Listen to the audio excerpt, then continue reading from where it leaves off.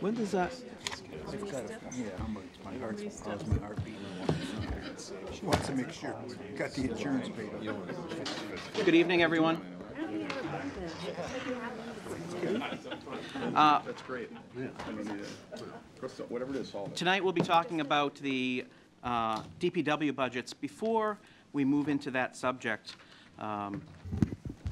given that the conversation about the school budget last night came to a relatively quick end, wanted to give each member of the committee, if they wanted to, an opportunity to share some of their thoughts on their vote.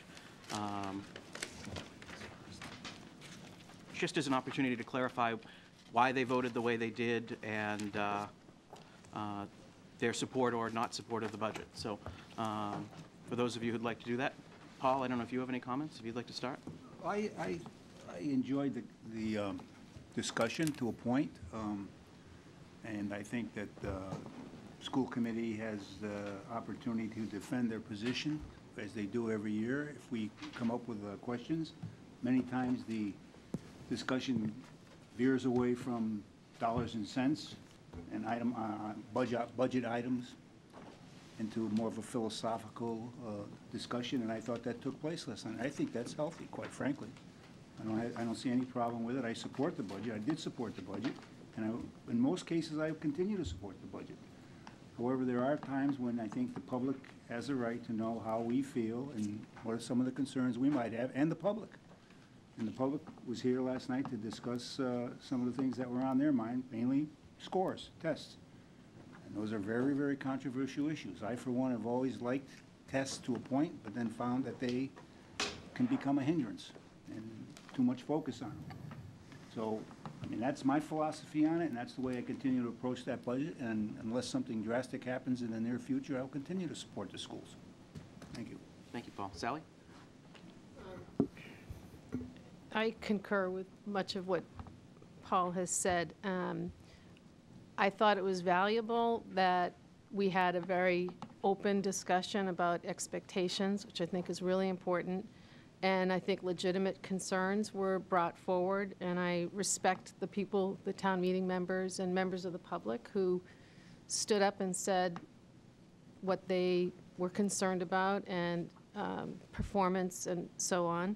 Wholeheartedly agree with Paul that data is a great tool, but it has its limits. And so I guess we want to figure out how to make the data inform what goes on. But we don't want to be so beholden to it that we're kind of missing the point. I, for one, was satisfied by a few of the concrete measures that the superintendent and the school committee chair pointed to in this budget. They talked about online tutoring. They talked about a new science curriculum. I know that was an area that was brought to light that was troubling. So I felt like they heard the concerns. They are aware of them. It's not as though this was brand new information. They had taken some steps to address it in the budget, and that's why I voted for the budget. But I think that that conversation needs to continue. I don't think it should be a one-off where, you know, for 5 minutes on a jam-packed finance committee agenda with, frankly, too much, to my way of thinking, on it for one night. Let's keep that conversation going so that we can try to make some headway. I don't think that the proposal to hold back $1 million for 7 months was, however well-intentioned, I didn't feel it was constructive. That's my 2 cents. Thank you. Gina? I agree with Paul and Sally. I would actually love to give schools more funding to meet every need of every child in the district. Obviously, we can't do that. But I do think last night I understated the good work that our Danvers Public Schools is doing. I think I agree with Paul and Sally that from an outsider's perspective, all we have are test scores sometimes or graduation rates, and that's not enough to wrap our arms around what's really going on. I just came from a school fundraiser, open house at one of the elementary schools, and it was phenomenal. My daughter has she's a kindergartner, and she has tremendous pride in her school. She's doing very, very well. It's a very, very happy place. We love her teacher.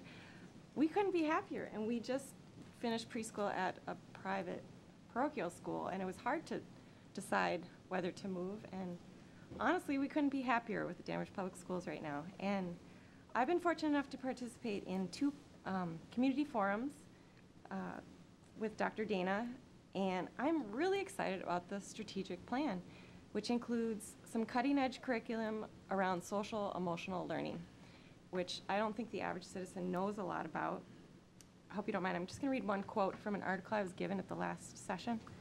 It says, social emotional learning involves the processes through which children and adults acquire and effectively apply the knowledge, attitudes, and skills necessary to understand and manage emotions, set and achieve positive goals, feel and show empathy for others, establish and maintain positive relationships, and make responsible decisions.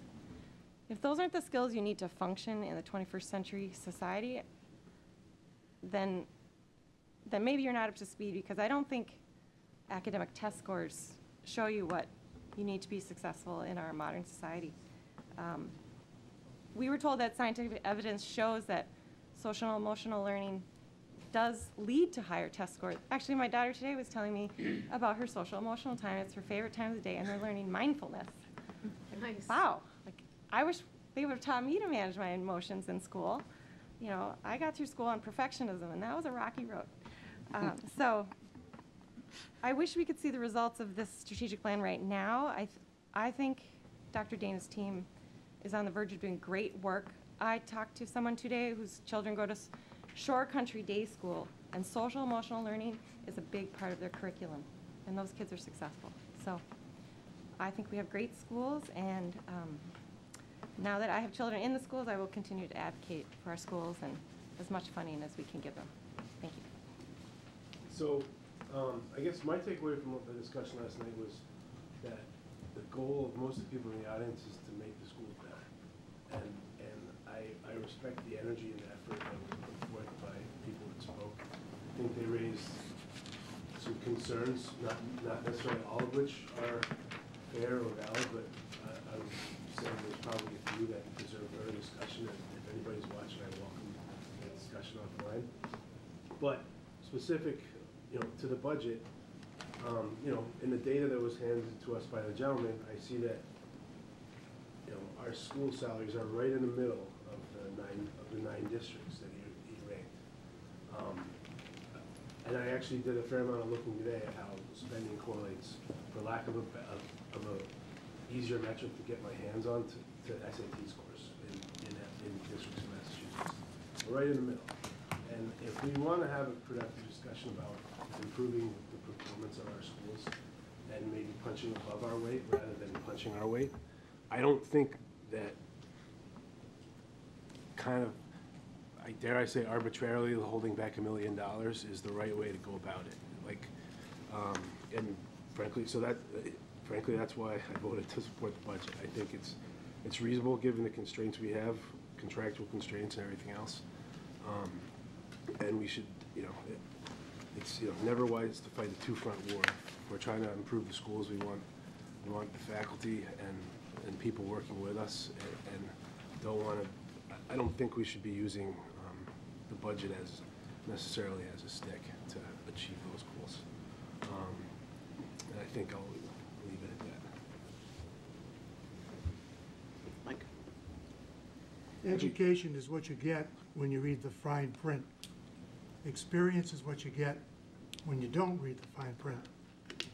Bottom line is, we're appropriating $42,317,000+ for a school system that's doing very well, but occasionally they need to be criticized because it shows that it's been a steady decline for over 10 years on scores. Now, everybody says we don't have to worry about just scores, which is fine, except that most of the colleges still want to see what your grades are when you go in. So I'm not against them. It's basically, I hope you can improve and help the kids along, because that's what it's all about anyway. Thanks, Mike. Mike? So I definitely want to applaud Andrea for the effort that she's put in, and I really appreciate the fact that she has been very public about it, that she certainly provided us with the materials that she had for us beforehand. I think that was really good because we were able to take a look at that before. I know she talked to the chair, and I think that she absolutely loves the school, and I think we should certainly pay attention, and I think we did with that. In regards to the $1 million holdback, I really feel it's important for us to understand something about that. In order to do that, we would have to, as a town meeting, appropriate $1 million less. This business of holding it back is just, it's both statutorily and practically impossible to do. So what would happen is that the school would be appropriated with $1 million less. The school, like every other budget in our town, is required to balance budget. And so the school would therefore have to cut $1 million from their budget the next day after town meeting appropriated $1 million less. It's that simple. We don't have a lot of discretionary budget room in any of our budgets, and the school department is no different than that. In fact, somewhere in north of 90-something% is tied up in wage and benefits. So if we were going to have to cut that $1 million, that $1 million would either have to come from discretionary programs, which are very few. That's basically co-curricular and extracurricular activities. It's basically equipment and maybe some minor repair stuff and supplies. Or we would have to cut teachers. It's that simple, and there's no other way around it. Now, taking what was said by Dr. Billings, if we believe that our schools are not run properly and they're not run well, I don't buy that, but on the face, for argument, let's say that they do, that is the case.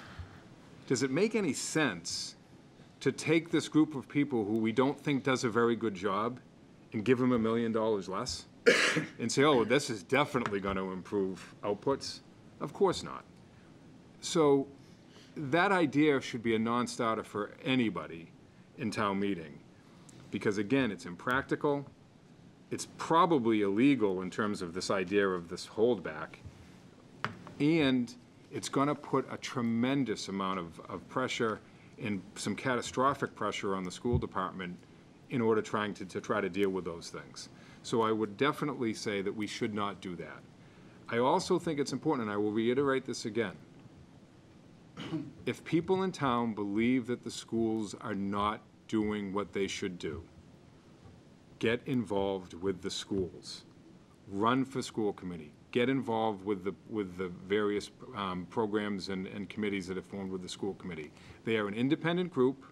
They have authority over the school budget.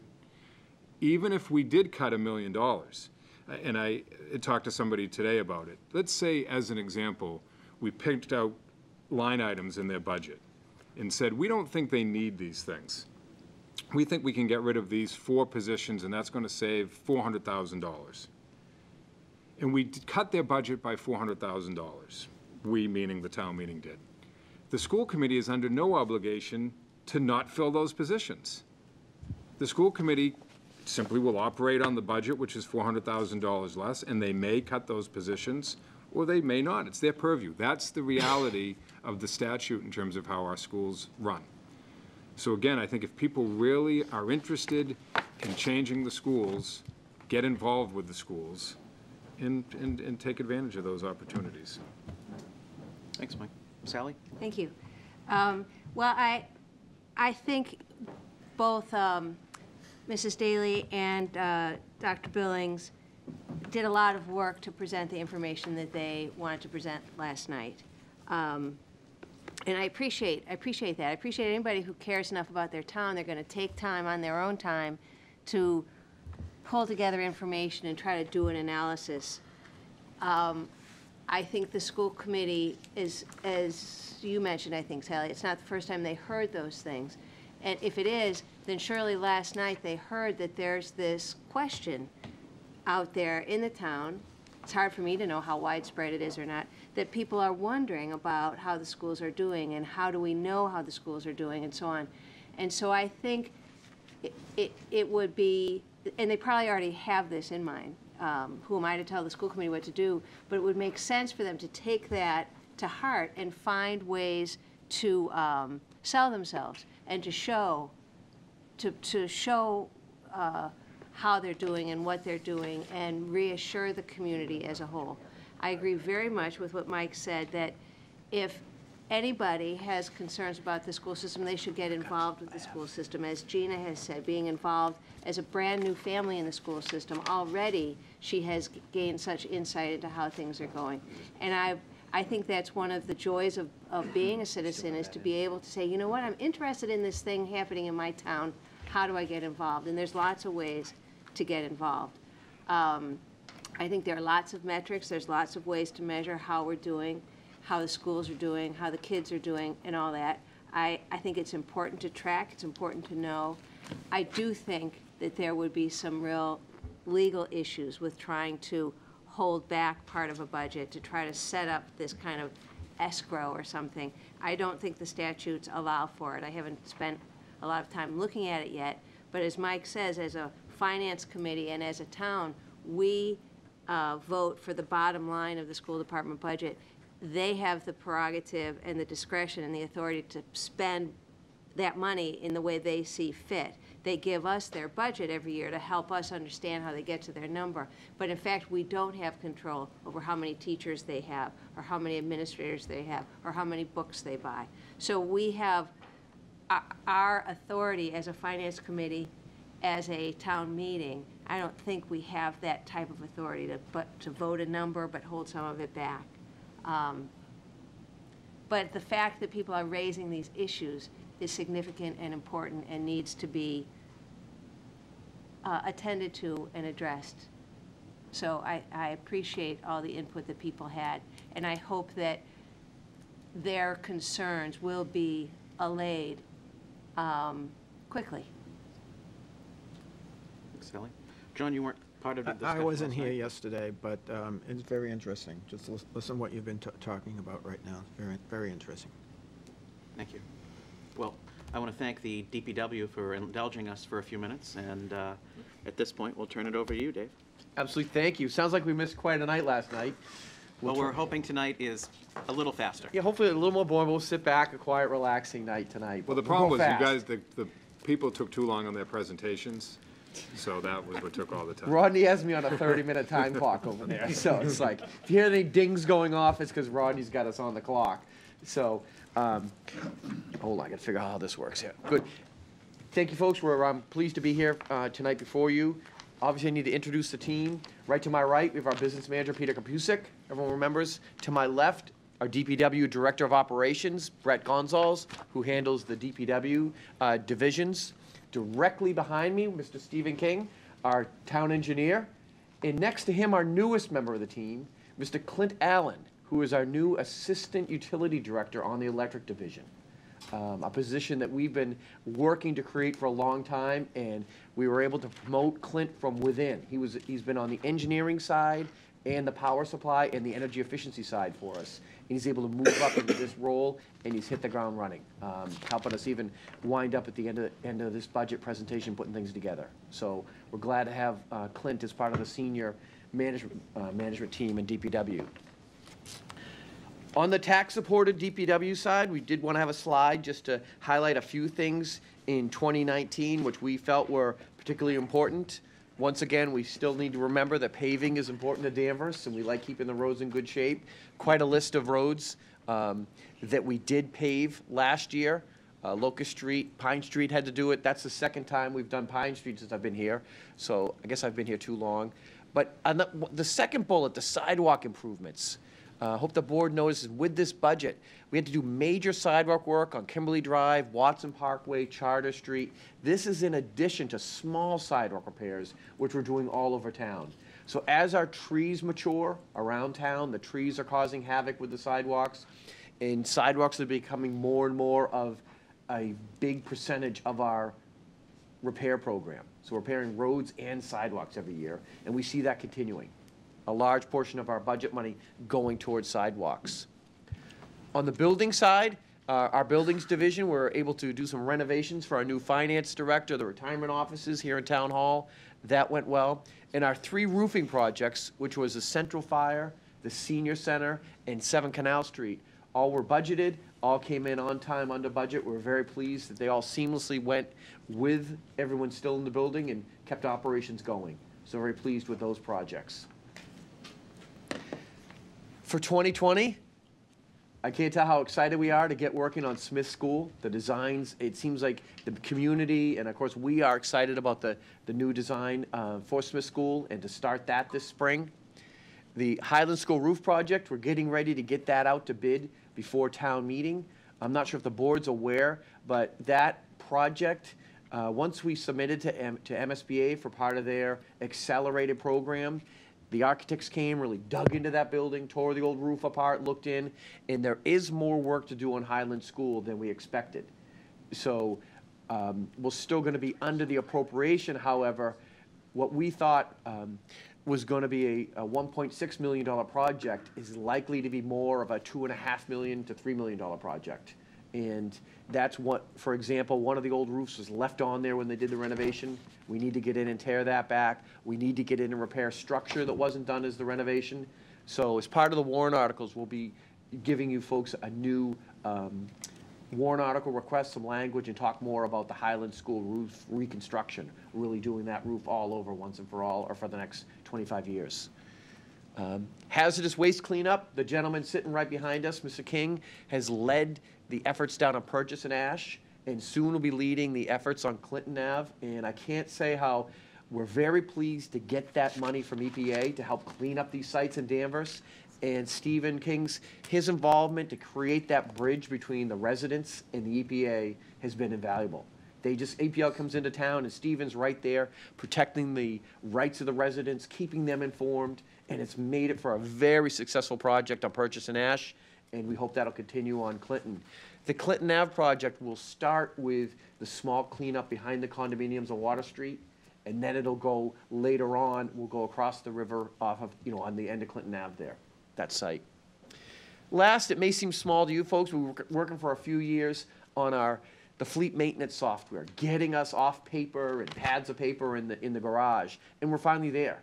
We've got the software in place. We're trying it out with one mechanic on a tablet, able to put work orders in, track what we have, and we're excited to roll that all out and have a fully functioning fleet maintenance software program in 2020. For myself, it's been long overdue. Overall, the tax-supported DPW budget is up 1.92%. Which we're pleased about. We're shooting to try to get it in as low as possible. The next slide has the next 2 slides have a few of the major items that we wanted to talk about. We do have one position which we've restored to DPW. Well, Rick Rogers retired. We had Rick on as a part-time basis. He assisted Stephen and his staff. Now we're working towards weaning away from Rick. We still have some money in part-time salaries for a few hours for Rick. However, we need to get the engineering division back up to full speed. So this would be for an entry-level civil engineer position that would work under Stephen, and it would be funded 50% from tax-supported budget, 25% from the water budget, and 25% from the sewer budget. And that's after us meeting as a team. That's how we believe the person will work, the duties that will be assigned to this person. We believe this is important, and it'll pay off and avoid the need to hire consultants to do a lot of this work. Other than the civil engineering position, restoring that, we have the 2% salary increase across our budgets and normal step raises that are contractually obligated to. On the other expense, Peter and Brett have really looked at those numbers in the 5-year average on electricity, and based on the averages, and there's a modest rate, a slight decrease in the rate from last year. However, that's very close. It's mostly on our consumption. We're able to conserve more, and we see a nice $55,000 drop in our electricity budget. Oil is going up $23,000 based on a rate increase we project and slightly higher average usage, even though we're trying to get away from oil on as many of our buildings as possible. There's still a few places we need to use oil. Gas, on the other side, is going down. That's great. Our buildings are more efficient on the natural gas where they use that, and we're able to lower that budget. Security system for all of our town buildings. This is something that we're looking to revise how we do things. This is that we need to hire a company that monitors our security system. Under the state bid laws, we have to bid this every 2 years, which means a company has to come in and change equipment and do things to make it fit whoever's the low bidder. We do need to ask for an increase on this budget, an extra $12,000 to change equipment down, get the outdated equipment all out. And we're also looking perhaps next year to come back and try to, instead of doing a 3-year bid, to get town meeting to authorize us to do a 10-year bid. So we have one company doing this, and that would level off the cost, so we don't have these increases every 3 years like we're seeing right now. Refuse collection, you'll see that's up 19,000. That's our 3% increase that comes in every other year with both that contract and the recycling collection. For both refuse and recycling collection, we're in year 7 of a 10-year contract. So we're good for 3 more years. And from talking to other municipalities, we're getting a great deal right now. So we want to hang tight. Of course, we'll go back and ask for another extension of that contract, but I believe we'll be turned down and likely in 3 years have to rebid that. So it'll be a lot of tough decisions to make in 3 years from now. Snow removal equipment, this is up 5.5%, 22,000. We did have to do an increase. These are the snow removal equipment's the pieces of equipment that we hire and pay per hour for each snowstorm. We had to increase our hourly rate this year to be competitive with the other towns. We're still on the low end. So we're concerned even going into next year. So even with a $22,000 increase, it's going to be tight how we could do that based on our 5-year average usage. So all of our snow removal costs are based on 5-year average. That's the salt, the overtime, the equipment. That's what we do. And it's trending up right now. This year, so far, so good. We've had, right now we're under budget. We have $322,000 we haven't spent this year. First time in quite a few years we've been under right now. We did have to go out 14 times. So it was like the year of going out for very small snowstorms.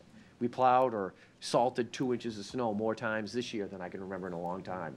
Those storms that just require treatment, but yet it's not a 6 to 12-inch snowstorm. We only had a couple of those. Hazardous waste removal is down. This is the removal of our stuff from our fleet garage that's hazardous waste, the hazardous waste day, based on average tonnages and based on the current costs of what it costs to get to remove things. Landfill consultant. This is one that I always get sized when we talk to the selectmen. We have a landfill. It's going to be around forever. We need to maintain that within compliance. We have a flare system which burns off the methane gas. We have to maintain that system. So we're finding that we need to have people come in to work on the flare system. We have to do testing, and we need this money in addition to what's in the budget already, a 21% increase, in order to meet regulatory compliance, just to keep our landfill in compliance. Inspectional services, this does everything from our inspecting our fire extinguishers to our elevators to all of that, those items. The biggest causes increase is for inspecting grease traps. We need to go around to our buildings to inspect the grease traps to make sure they're operating and staying in compliance, and we're seeing increases in the other inspections that I previously mentioned. Software costs, we're seeing a 52% increase. There's a number of things that are causing this. So now software, this is the annual maintenance and licenses with the software. So now we have computerized work order systems. We have our buildings, which are in the school dude solutions, so we can schedule our building usage on the computers. We have our fleet maintenance software in addition to our mapping software. All of that is incorporated in this. This is separate from our billing software. In water and sewer, we'll talk about software upgrades, and that's for our billing. Changing our online billing program is our biggest thing on water and sewer for this year. Travel allowance, we have the director of operations and a few other folks that's new to the budget that they get travel allowances. They do that instead of having a town vehicle. Conference fees, an adjustment based on who's going to a conference this year is a decrease in that line item.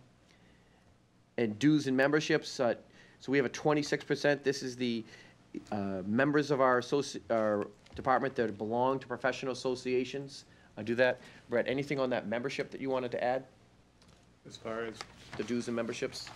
well, it's essentially any of the affiliates of our Public Works, anything for like water memberships and all that are all included in that for New England Water Works Association and all our professional memberships that we continually go to keep on top of the current trends of what's out there in the industry. Sure. So, Mr. Chairman, at this point, I would take questions on the personnel, and the other expense of the DPW budget before we get to capital. Sure. If you'd like. John? I think pretty much, you've talked pretty much about what we're gonna do, what's gonna be done. Snow is mentioned in here.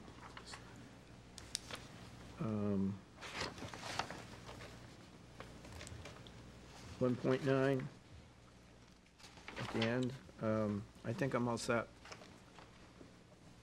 Sally? Thank you. You were talking a minute ago about software. But you know, in fiscal 2017, it was just over 7,000. Fiscal 18 was under 5. And now it's up to 33 in this proposed budget. It just is such a huge progression over a fairly short period of time. Do you think this is something that's, like, we're acquiring this software and then it's gonna float back down to the prior levels, or is this something that we should expect being at this higher level going forward? It seems we've passed the hurdle. We have all the systems in place now. If the fleet system, the school system, those are in place. Now it appears this funding level is something that would remain stable. This would be the licensing fees and the annual upgrade fees. So this $33,000 will probably, I mean, I understand it'll fluctuate, but you're expecting to be up at this level as opposed to the $4,000 or $5,000 it was in. Correct. Yep. There are just two other things I was wondering about. Plow repairs, you show a 20% increase, and winter chemicals is also an increase. So winter chemicals, the increase there is based on the 5-year average, based on how much we're putting that out. The unit price of the chemicals that we're putting out is very similar. We don't see a major increase there. On the plow repairs, they took a look at the condition of the equipment, what they had to do to the sanders, and repair those. We are keeping sanders on longer than we expected. We've doubled the lifespan of them.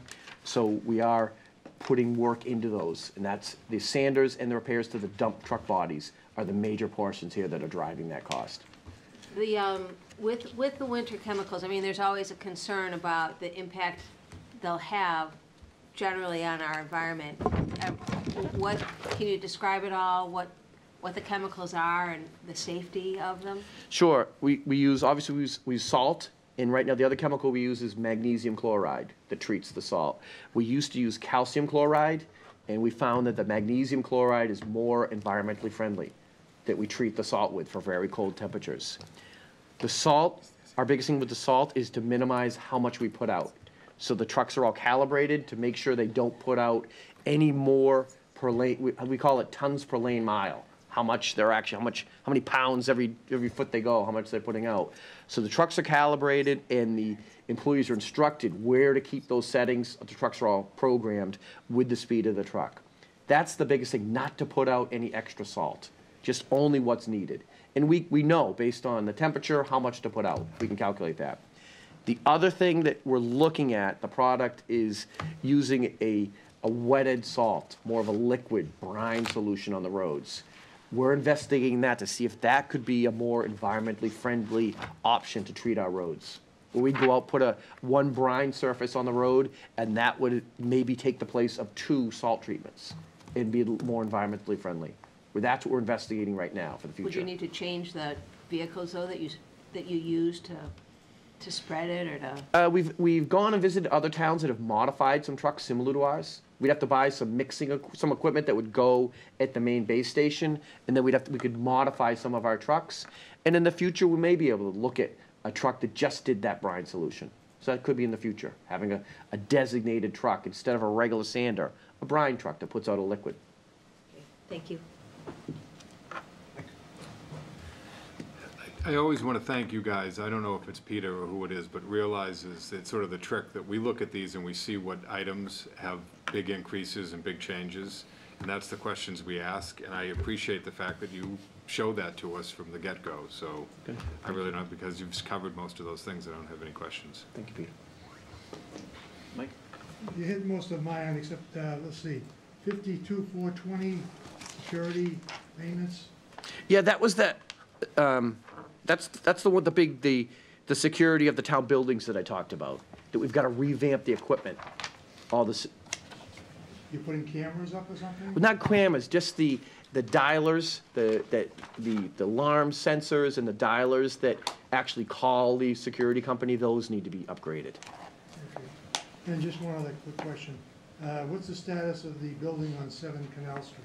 So 7 Canal Street, we have bids going out on the street right now to do the same project that we had out to bid a year ago.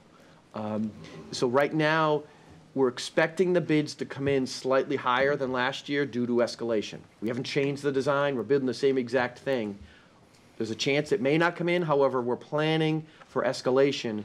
And so in anticipation of having price escalation, we've got a warrant on town meeting to add any money to the existing budget if the price goes over what it was last year. And we have we know how much we can afford out of water retained earnings to add to last year's budget to do that project. You're expecting bids to come in shortly. Yeah, so the bids, we want the bids to come in, it's all timing. So the bids would come in just prior to town meeting so that we could act at town meeting to add any necessary money to the budget. But once we open bids, we have 30 days before we can award it. So town meeting would be smack dab in the middle of that 30-day window. That's how we have it laid out right now. Thank you, David. Yep. So the 3 roofing projects you guys did last year, was that with your team, or was that contracted out? So, no, it was contracted out. Okay. We managed the projects. Okay. Yep. And will you be coming back to us when we have to talk about the warrant article? Yeah, we're gonna come back, I think it's the week after next, to talk about all the warrant articles in Well, detail. I'll table the roof for now Yeah. then. The security, it sounds like you guys are changing out equipment that's still in its useful life because of the bidding rules? Is that what you're getting at? No, I've been told the equipment is at the end of its useful Okay. life. So there wouldn't be any, like, the switching costs, so the benefit of going to a 10-year contract is locking in just a rate from the security supplier as opposed to avoiding the switching costs and the bidding costs? I can lock in his rate, and I can lock in, he would have to maintain equipment and keep it going for the 10 years. Okay. Today, sorry. That was really it. Thank you. Gina?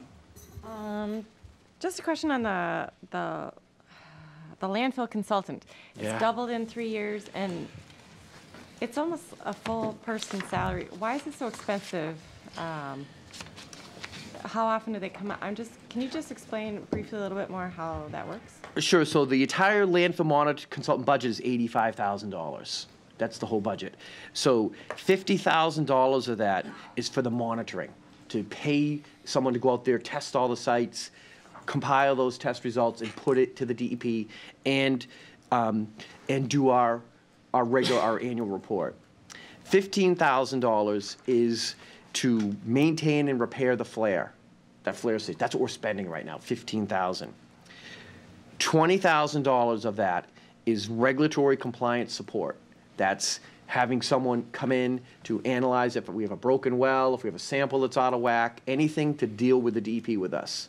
So the $20,000 our spending of that has been anywhere from $10,000 to like $22,000 in past years. If we don't get any samples that are out of normal range, then we're less than $20,000 net. So there's a slight buffer there. However, on average, we're spending $20,000 on regulatory compliance support, we call it. Okay, so you're budgeting the max amount in case of. Okay. Yeah, we have like that little buffer right there. Yep. Okay, thank you. So, Thank you. I love DPW matters because it's really where the rubber meets the road or the We do brine. too. as you- So I want to thank you because I call quite frequently with recycling or rubbish barrel complaints, and Lee is always All right. really nice and really helpful, and I am that person who has driven behind the recycling truck because I didn't leave something out. And Oh, yeah. so my questions are, we're in the 7th year of a 10-year contract. I know the market has changed for recycling, and I know that China has closed its doors. I'm wondering, do you see either within this contract or beyond it, a day when we can have those big, enormous, beautiful toters that are indestructible and everything goes in them for single stream? Is that in the cards? I know that, Yeah, so present, I've met with our haulers twice. I've done 2 negotiation sessions with our haulers to see how we could get a price to go to the single stream, especially knowing that when their truck breaks down, they send a single stream truck and they're mixing it all together. And so. it kills me. Right, right. And so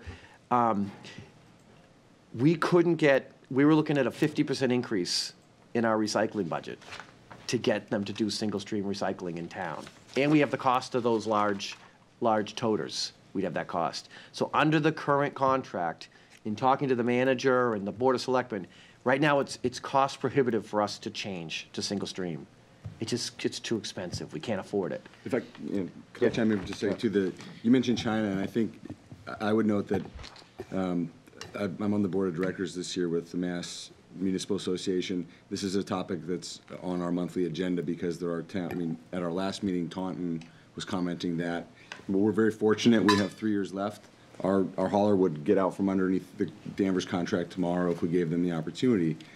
Newburyport, I think, was facing a 40% increase in their negotiations. Okay. Taunton is about ready to abandon recycling because the tipping fee for recycling is about to surpass trash hauling. Yeah, I saw We that have in a towns out west that are in the same Commonwealth boat. So Magazine article, yeah. it's a global issue. Yeah. It has the attention of the executive branch and certainly the DEP. So I think we're in a position where we're going to put our weight behind looking for or supporting whatever that solution looks like, knowing we have 3 years. Yeah. We're hoping it happens in the next 3 years, or we'll also be in a position where we're stuck. Because the China, with deciding not to take that recycling, has had massive impacts on states and major cities and regions. So. And we should note that the single stream recycling causes more waste. There's more contamination, there's more items that can't be recycled.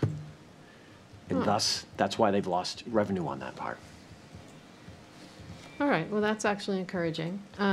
So do we have, I know some communities have curbside composting. I don't think that there would be a huge demand for it, but is there a composting area up at the landfill where anyone can drive and bring their composting and try to reduce? We have to stop putting as much stuff into landfills. So I'm just thinking, Yeah. can we find? So unfortunately, we don't own enough land up there to have any kind of composting. Even our leaf composting is done outside of Danvers. We rent or lease with a company to do our leaf composting. So all the leaves that we collect on the side of the road, those are all taken to a site outside of Danvers where they're composted and turned into loam, just because we don't have any room, don't have space for it. So as far as if we looked at food waste composting, in addition, we definitely don't have the acreage, the space to do that in Danvers, never mind for the cost, that we're aware of. Right, so we'd have to connect like with Brick Ends Farm or one of those entities, right? Right. And say, can we have an arrangement? So when we've looked at it in the past, and there's a few people in Danvers that have called Brick Ends, and they have private deals with Brick Ends. I and, saw someone on Pine Street. Yeah, and so we have, through our recycling coordinator, Gail Bernard, she provides any resident that asks the link to get them to do that, and we encourage it. Okay. For the town, we'd want to, if we were going to get into it as far as a town-wide thing, number one, it would cost something. We'd have to think about the costs. And number two, we want to make sure whoever we're dealing with can sustain it. We don't want to start a program and then all of a sudden, a year and a half down the road, they can't afford it or they have problems with the markets and such. We haven't seen that yet. Brick Irons is doing well, but however, at a large municipal scale, we're not sure if they're ready for that yet. So we're going to keep looking at those to see, when is the time Danvers should get into a whole food waste thing and what would the cost be of it. We're going to monitor that, but we're not ready for it yet, we don't believe. Okay, all right. Last question, the fertilizing program. It's not a lot of money, but what are the chemicals? Oh, there's a variety of chemicals. So this is on our athletic fields. So we have the organic things that treat the grubs. Then there is some phosphorus fertilizer that has to go on, and it's a blend. I'd have to get you the exact blend. Do you have that, Brett? It the won't exact? mean, don't I have the mean, exact blend that it's they not like utilize. I'm, Yeah, so science it's heavy. it's I an mean- athletic field blend of fertilizing that we do have to put on in order to get the proper growth from those athletic fields. all right, I'm just planting the seed, Oh, yeah. as it were. Yep. Okay, I'm good, thank you. Oh, wait, one last one, excuse me. Another pun or? No, it's not a pun, it's a question. Is all of the snow plowing done privately, No. or is it a combo? So when we go out to treat the roads with the sanders, that's all of our crew. When we go out plowing, we put out 30 town vehicles and 60 hired vehicles, approximately. Okay, and if someone were to have an issue with restoration after plowing, they would Call contact? Hobart Street. Yeah, okay. Yep, Thank we have a you. list. We have a list of broken curbs or other roads that we've blocked up. We have a whole list we're fixing right now. Okay, great, thank you. That's not, so 90 vehicles on how many miles of road? Just So to put it- 200 lane miles, 100 miles of road. Any citizen comments, questions? Oh, I'm sorry, Paul. I got distracted. Sent me We're down here I on know, the well, I did call on you, but then Sally took over your question. So we don't have any chance of getting a 9-hole golf course up on right? We're looking for a solar array. If I can fit that up there, it would be fantastic. That was the question I was thinking about asking you, but we ask it every year. And Oh, yeah, yeah. So that's what Mr. Allen behind me has already worked. He'll be my leader with me working on get that project revived. I don't have really any questions. Anything I had has been answered. Thank you. Any questions from the audience? Matt?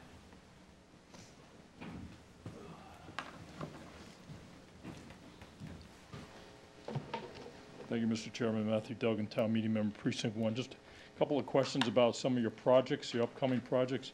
For Brown Pond at Chase or at Purchase and Ash, but that looks like it's kind of winding down. I don't see the guys down at Plains Park now. Is that project pretty much wrapped up? Sure. Stephen, you want to get that? Yeah. Stephen can give, it is close. Good evening, Steve King, Town Engineer. For the schedule for Brown Pond cleanup, the contractor is due to arrive at the end of April, mobilize back into town. He's gonna restore his mobile trail filler down Plains Park. You may see some fill down there right now. That's all clean stuff that they're gonna use to finalize cleaning up a couple of the properties. They've talked to all the homeowners already. They have their planting schedule ready to go as soon as the weather breaks. And then they'll be back probably through the summer to finish up 2 houses for cleanup, and then they'll be completed. All right, that's great, because I've gotten positive feedback from a lot of the people that live in that area. I think overall, it seemed like it was a well-managed project, even though it was intrusive. You know, people have big, heavy equipment in their backyards. It was quite disruptive, so that's great that that's wrapping up. So the next big project is that Crease and Cook. With the Brown Pond, you took a lot of the spoils and carted them over to Plains Park in the back there. Is that going to happen with Crease and Cook, or are you going to try to keep all that on site? Because you have more space, I think, up in the back. We're approaching it for the DEP, either to clean it, keep it on site, or have them Just find a truck it site right for out it. of town? It would be the absolute last resort for us to have to put anything back at Because Plains Park. that's a lot of material, I think, that Right. you'd be carting around. Our hand really got forced last year, especially to use Canal Street. Okay. We never wanted to do that. And then also on page 29, it talks about some improvements to the Twy Field at Plains Park. What does that entail? So right now, they're out there working on the infield of Plains Park, getting that infield, getting the infield cut, getting the clay out from underneath the sod, getting that and get some new clay put in there. And then actually in the warrant articles, we have, I believe it's $45,000 that we're going to propose to do another round of enhancements, especially that first first 10 feet of the outfield and some other areas down there. Okay. We haven't really done much work out there in the past few years, and we noticed it last year. It's time to get back out Yeah, there. it's kind of getting tired, but it still looks pretty good. Still looks pretty good, but it gets tired fast. Yeah, yeah, it takes a lot of work. I know the guys are down there often. And then this also might be on a warrant article, is that Frostfish Brook project that you talked about, I think last month when you were before the selectmen. Is that still on for this year? Yeah, so Stephen came behind, he's working on the design and bidding of that, and we have a warrant article coming up to present to you folks in a couple weeks. Frostfish Brook phases 2 and 3. It's been recommended to do phases 2 and 3 combined, which would take us from where we stopped, which is at the Mass Ave culvert right near Coolidge, and take it the rest of the way up to Wellesley Road. Okay. And at that selectmen's meeting, I mentioned about that riprap and how it's kind of created down there at Plains Park. It's kind of like a gravel quarry operation where you have big rocks brought in and then pulverized. It doesn't seem like that's the right place to do that. Can't we just bring the riprap in already at the right size? Why do we need to have such an impact on the neighborhood with all that noise and the dust and stuff? Yeah, Stephen and I and the designer are looking at places where we can stage rock. The rock comes in big trucks, and then it gets taken to people's yards in smaller trucks. So we're looking to see where we can stage that, where it doesn't have to be at Plains Okay. Park. All right, that's great. That's all I have, Mr. Chairman. Thank you. Bill?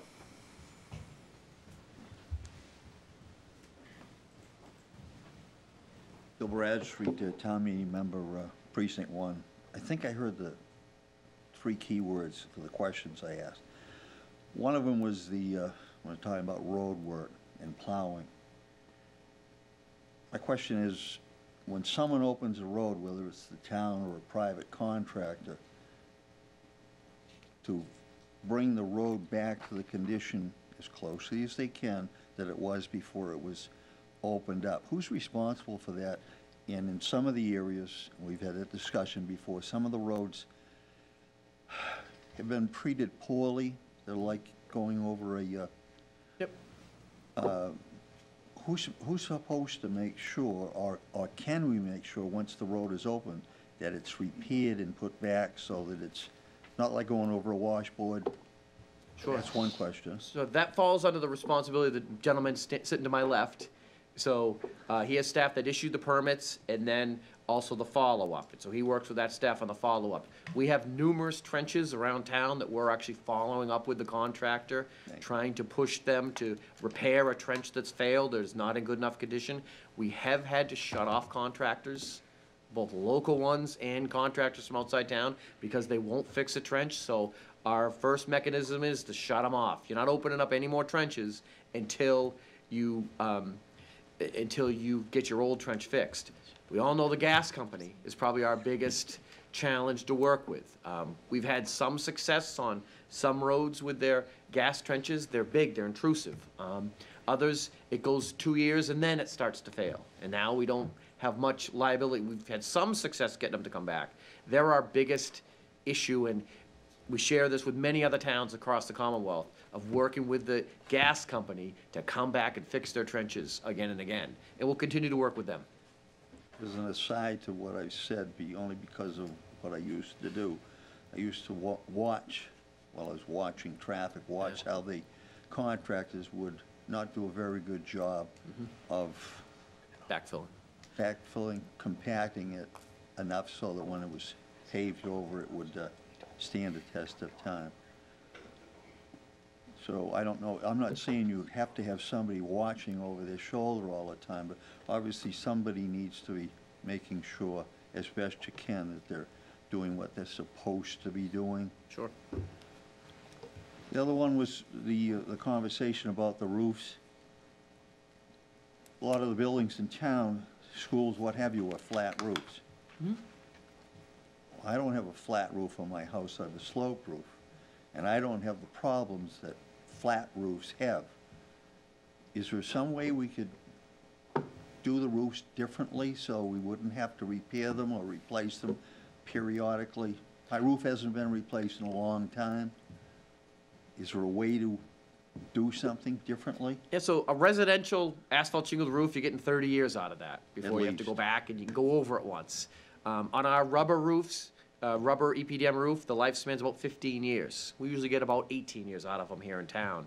The Highland School roof, that's a little odd. That was supposed to be, we thought we were just going for a quick go-over until we really dug into it and found out what was under there. The problem with putting the pitches on, now we have to build the whole school differently. The walls have to support a structure to go up, and if we want the same pitch on a school that you have on your house, it's gonna be, you know, we're talking about a 100-foot tall school. So it's cost prohibitive to build it that way. I'm not saying it has to match the pitch I have in my roof, but wouldn't it be cost effective if at the beginning you do a little better job so that it's not 10 or 15 years, it might be 20 or 25 years before you have to do it? I'm just looking at the cost effectiveness. So, well, that's the question of looking at different rubbers and looking at different, different materials.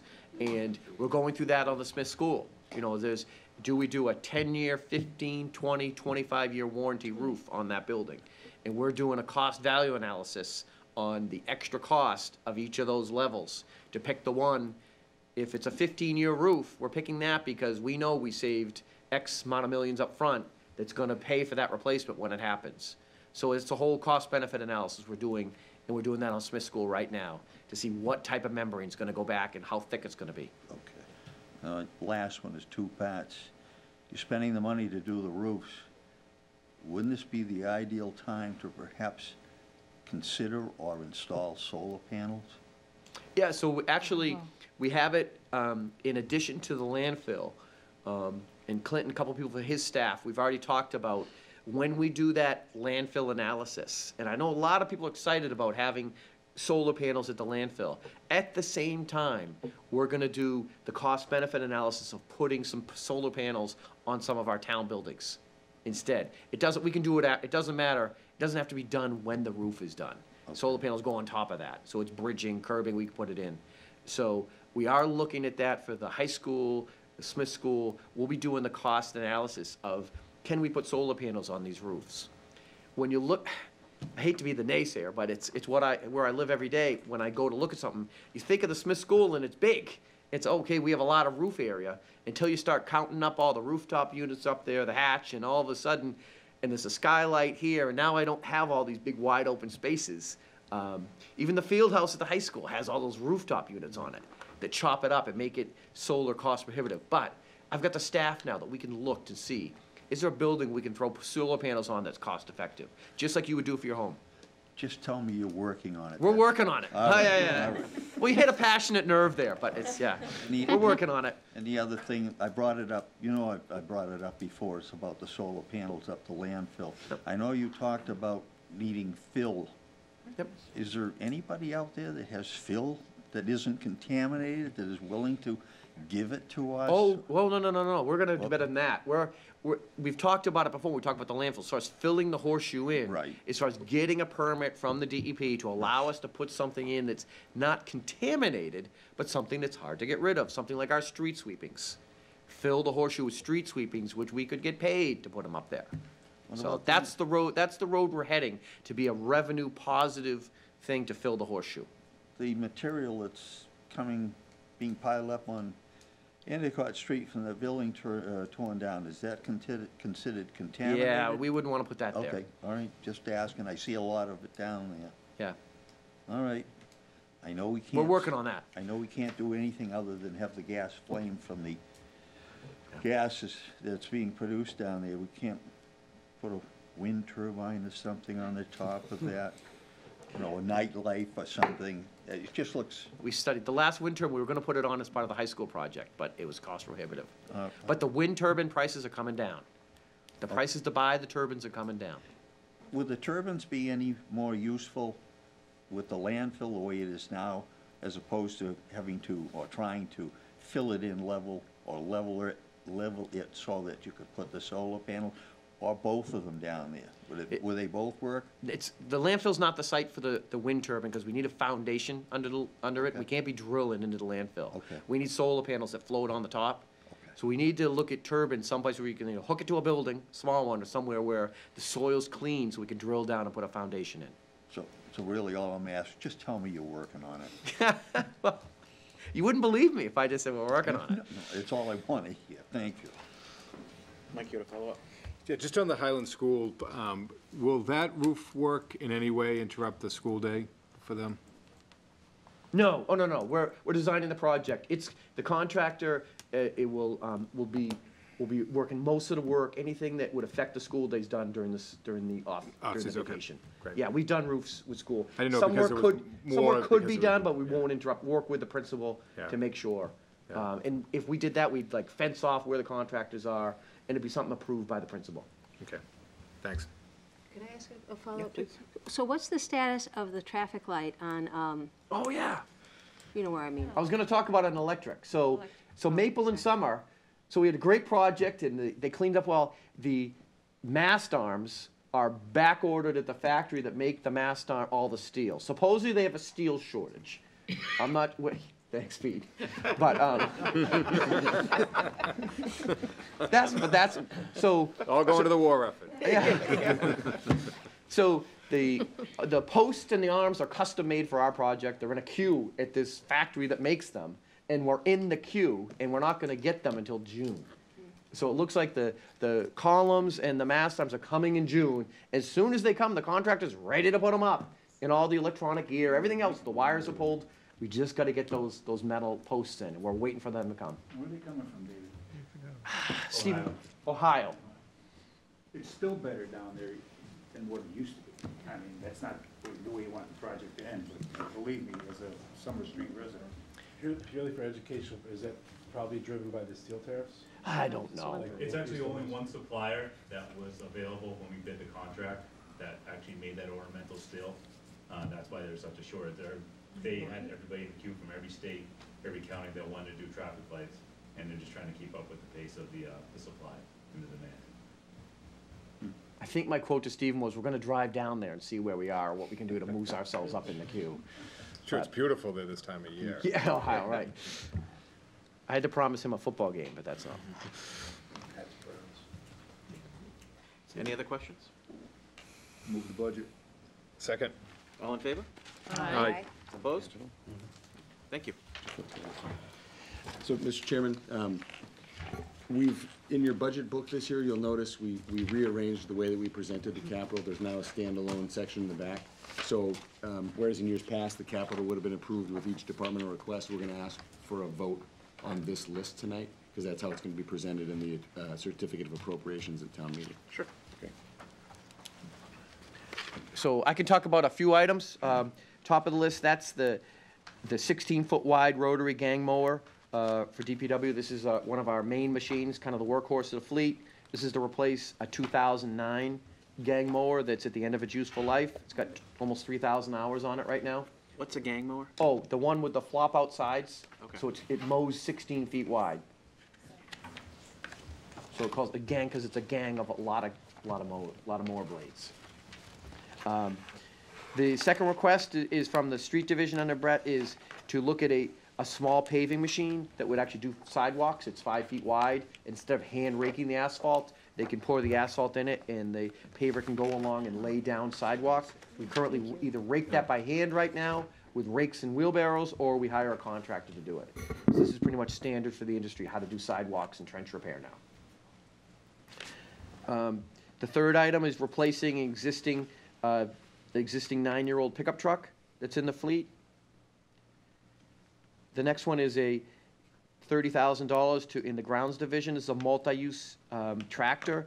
The brand we have right now is a Steiner. It's something we can put mowers, blowers, rakes on the back, all those different types of things. We're replacing a 2008 with the same kind of tractor.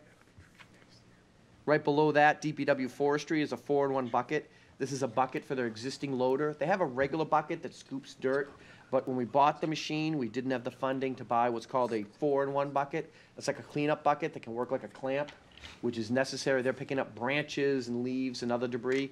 They've tried to get this in the budget for a few years, and it hit the priority list this year, so to get a 4-in-1 bucket, which would go on our existing machine. Underneath that, DPW Buildings is a pressure washer. This is $4,000 for a larger model pressure washer than you may have at home. That The current one in the buildings division is out of service, and they've been borrowing the one from the garage. That's the DPW items, and we know, we've worked with Recreation at the bottom. They have a mower, one of their mowers that works down at Endicott Park is in need of replacement for $30,000. The Endicott Park Ranger staff, they do a lot of their mowing down there themselves. We take care of the equipment for them, and they do the mowing. Steve? Dave, Yeah. excuse me, how long have they been using blowers at Endicott Park and anywhere in town? Oh, geez, for the last 10 years, I'd say. Okay. Any possibility of revisiting it? Shortening the hours, limiting the hours? They're so menacing. Yeah, Horrible for the environment. yeah, I know, they've come up because it's all about man hours, trying to keep the staff down and get it cleaned up, and they're so fast. So with the current staffing levels that we have, that's required us to use the blowers. We do try to keep them, 7 to 5 is, the hours. We're not out there before 7 o'clock in the morning with them. If anyone is, let me know. We don't plan to be out there before 7 in the morning. But right now with our current staffing levels, we need to use the blowers. And I believe there are more pollution controls coming into effect for the motors. Every time we order them, it seems like they have more pollution control, more filters on them, which would help the environment also. Well, Good as I have for today, but do you have to use the blower on grass clippings? You don't, you can leave them. no, we can't leave them on the athletic fields. Okay. Endicott Endicott Park is different, It would but- get too dense. Yeah. Right. We can look at, can we leave them on the, on the regular turf? Yeah, that'd be Look at that. interesting to find Yeah. out. Okay. And, I know there's a lot of blowing when they're cleaning up the driveways on the end. They're doing that. It's about neatness, cleaning that up. I'll have to revisit that to try to minimize our blowing as much as possible. Thank you. Appreciate that. So, and Steve, was there any other items on the list? The police cars are in their normal I would just rotation. Comment on the last one, the $27,000 is not to replace the workboat. We have a pretty heavy-duty workboat down at the marina. The full replacement cost of that is closer to $250,000, I believe. We certainly are not in a position this year to allocate that kind of money. There have been some significant repairs needed on the boat in the last few years. So this appropriation is sort of the first year towards starting to fund the replacement of that boat. We're not, its demise is not imminent, but it's coming. So we wanted to start by putting a little money in the capital account for that. If we have a repair that we need to do this year, we'll have a little money outside of the operating budget to cover that. But the idea would be to hopefully put a larger appropriation in next year, ultimately looking to kind of pre-fund it and then replace it that way. Steve, So- What does it do? So this is Chris Sanborn down at the marina. They use this for, I think, pulling boats. yeah, so it's the 25-foot enclosed cabin boat and go out in all weather. It's able to pull boats. It does have firefighting capabilities. So it's an all-weather rescue boat. And it's, I want to say it's early 80s, late 70s. Yeah, So it's been repowered before. Yeah. It's a classic. Yeah. And then I think just as a point of reference, if you look on pages 76 in your budget book, this is where this list is located. There are other items listed on page 76. The capital outlay for the utilities, water, sewer, electric is included in their budgets because they're rate supported. So when you vote the utility budgets, you'll be voting their capital. It's only the tax supported, which I'll also comment in a moment is not necessarily accurate because we fund this out of free cash. So we have some, if you look in the, I see Ted giving me a curious look, so I want to flip you back to the beginning, but No, like, so the question, so like we talked about the tasers and the ballistic stuff last, how come it was in the fire budget and also here? So Pat was acknowledging it in his budget presentation, just that it's being replaced this year, but it's included in the back of the book as a capital outlay. And just in terms of presentation of budget, we found that, I think Rich Maloney last year in his inspectional services budget is around $500,000. He had to replace a $24,000 SUV, so year over year, it looks like a pretty significant budget increase, but it's not an operating cost. We're trying to segregate those to the back. Yep. So, and we do, and it's just a point I would make. That's correct. To match the budget. We would like to be moving our capital outlay into the levy if we can ever create enough capacity, but as we stand today, we need surplus from the prior year to fund the following year's capital expenses. So we do support our capital programs with free cash, mostly, or debt service. Are these in a warrant article? Why- So if you look, no, they're not in a warrant article, but if you flip to, let's go to the front of the budget book. And you look at, I'll take you to page 2 of the budget book. So, from the top down, obviously the top of the page is the property tax levy, but if you go down into the final section, other available funds, you'll see a $596,000 number, and that's for the capital outlay, the tax-supported capital. We call it tax-supported capital outlay, but it's, the funding source is free cash in that case. Excuse me, where are you on that page, Steve? Right here. About, on page 2. Oh, I in got that- it, in the I got final it, section. Okay. So free cash is tax-supported capital outlay? Sorry? And Did I say that right? Yes. The free cash is being used for capital Thank you. outlay, correct? Yeah. But those are interchangeable terms? No. Oh, Free cash is the funding source for the capital outlay. okay. The header on the Right, screen right, is right. misleading. Your I just capital wanted to outlay, point that got out. it. We should, but we don't. And that's a goal that, budgetarily, this is a long-standing practice, and I think we're looking for ways to create the capacity to shift that over. And philosophically, in theory, your capital, I mean, if you're using free cash, which is technically a one-time revenue, it should be supporting one-time expenses. Generally speaking, rating agencies and auditors consider capital to be a one-time expense, but if you look historically, we've never really spent less than $250,400,000 on our capital. So you're saying that, like, it's a different vehicle every year, but every year there's a certain amount of. You can, they're interchange. Maintenance CapEx that goes along with running. Correct. town. So because it's a regular item, it's part of the operating budget. And we're not getting pressure from the auditors or the agencies to change it, but we just feel, from a best practice perspective, we'd like to make that change. So it's a goal for next year, we're looking. It was $62,000. And that's, I guess that's all I would really comment on. We'll talk about some of the utility capital in the utility budgets shortly. But that's we'd be looking for a vote on this. I think we've been kind of asking questions as we go along. Do any other members have a question? Nope. Bill? Should you want to vote on this right now, on the capital outlay? After Bill has his moment. In the sun.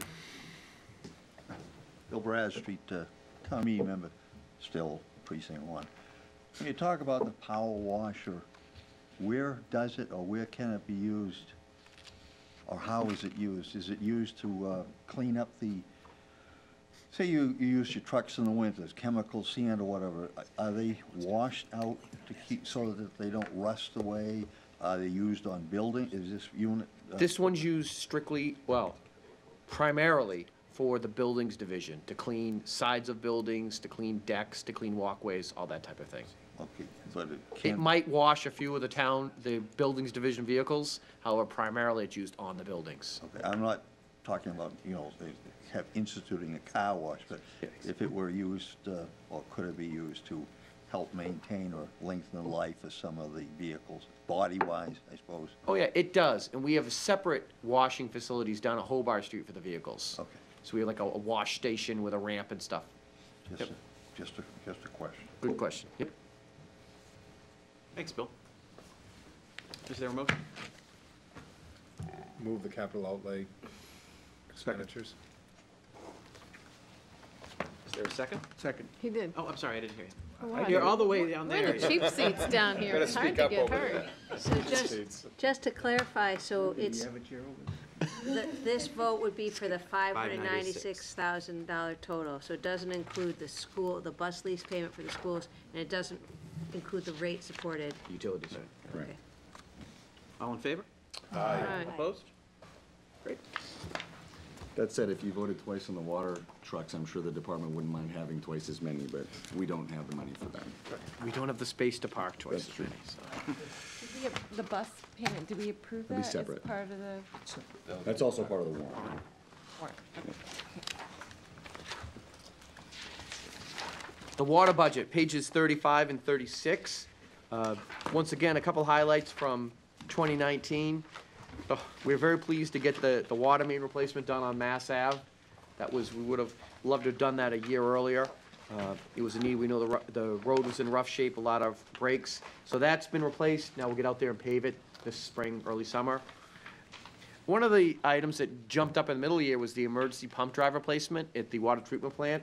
What I still think of as our brand-new water treatment plant, it's over 10 years old, and one of the main pump drives, both the main pump drives failed up there.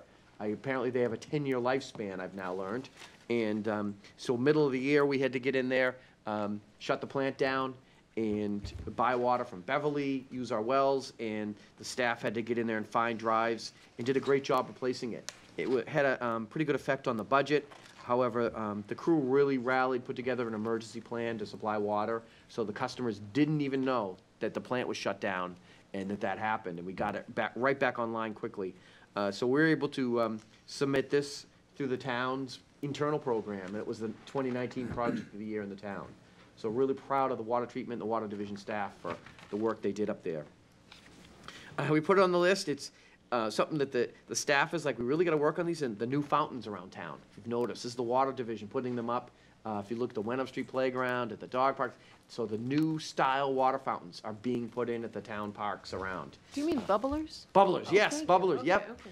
Yeah, Okay. yeah, so get out there, the new bubblers. So, and they're just very well received by everybody. We had the old ones that have been there forever with the well tile, with the pipes sticking up, and they're very durable, however, they're not very user-friendly.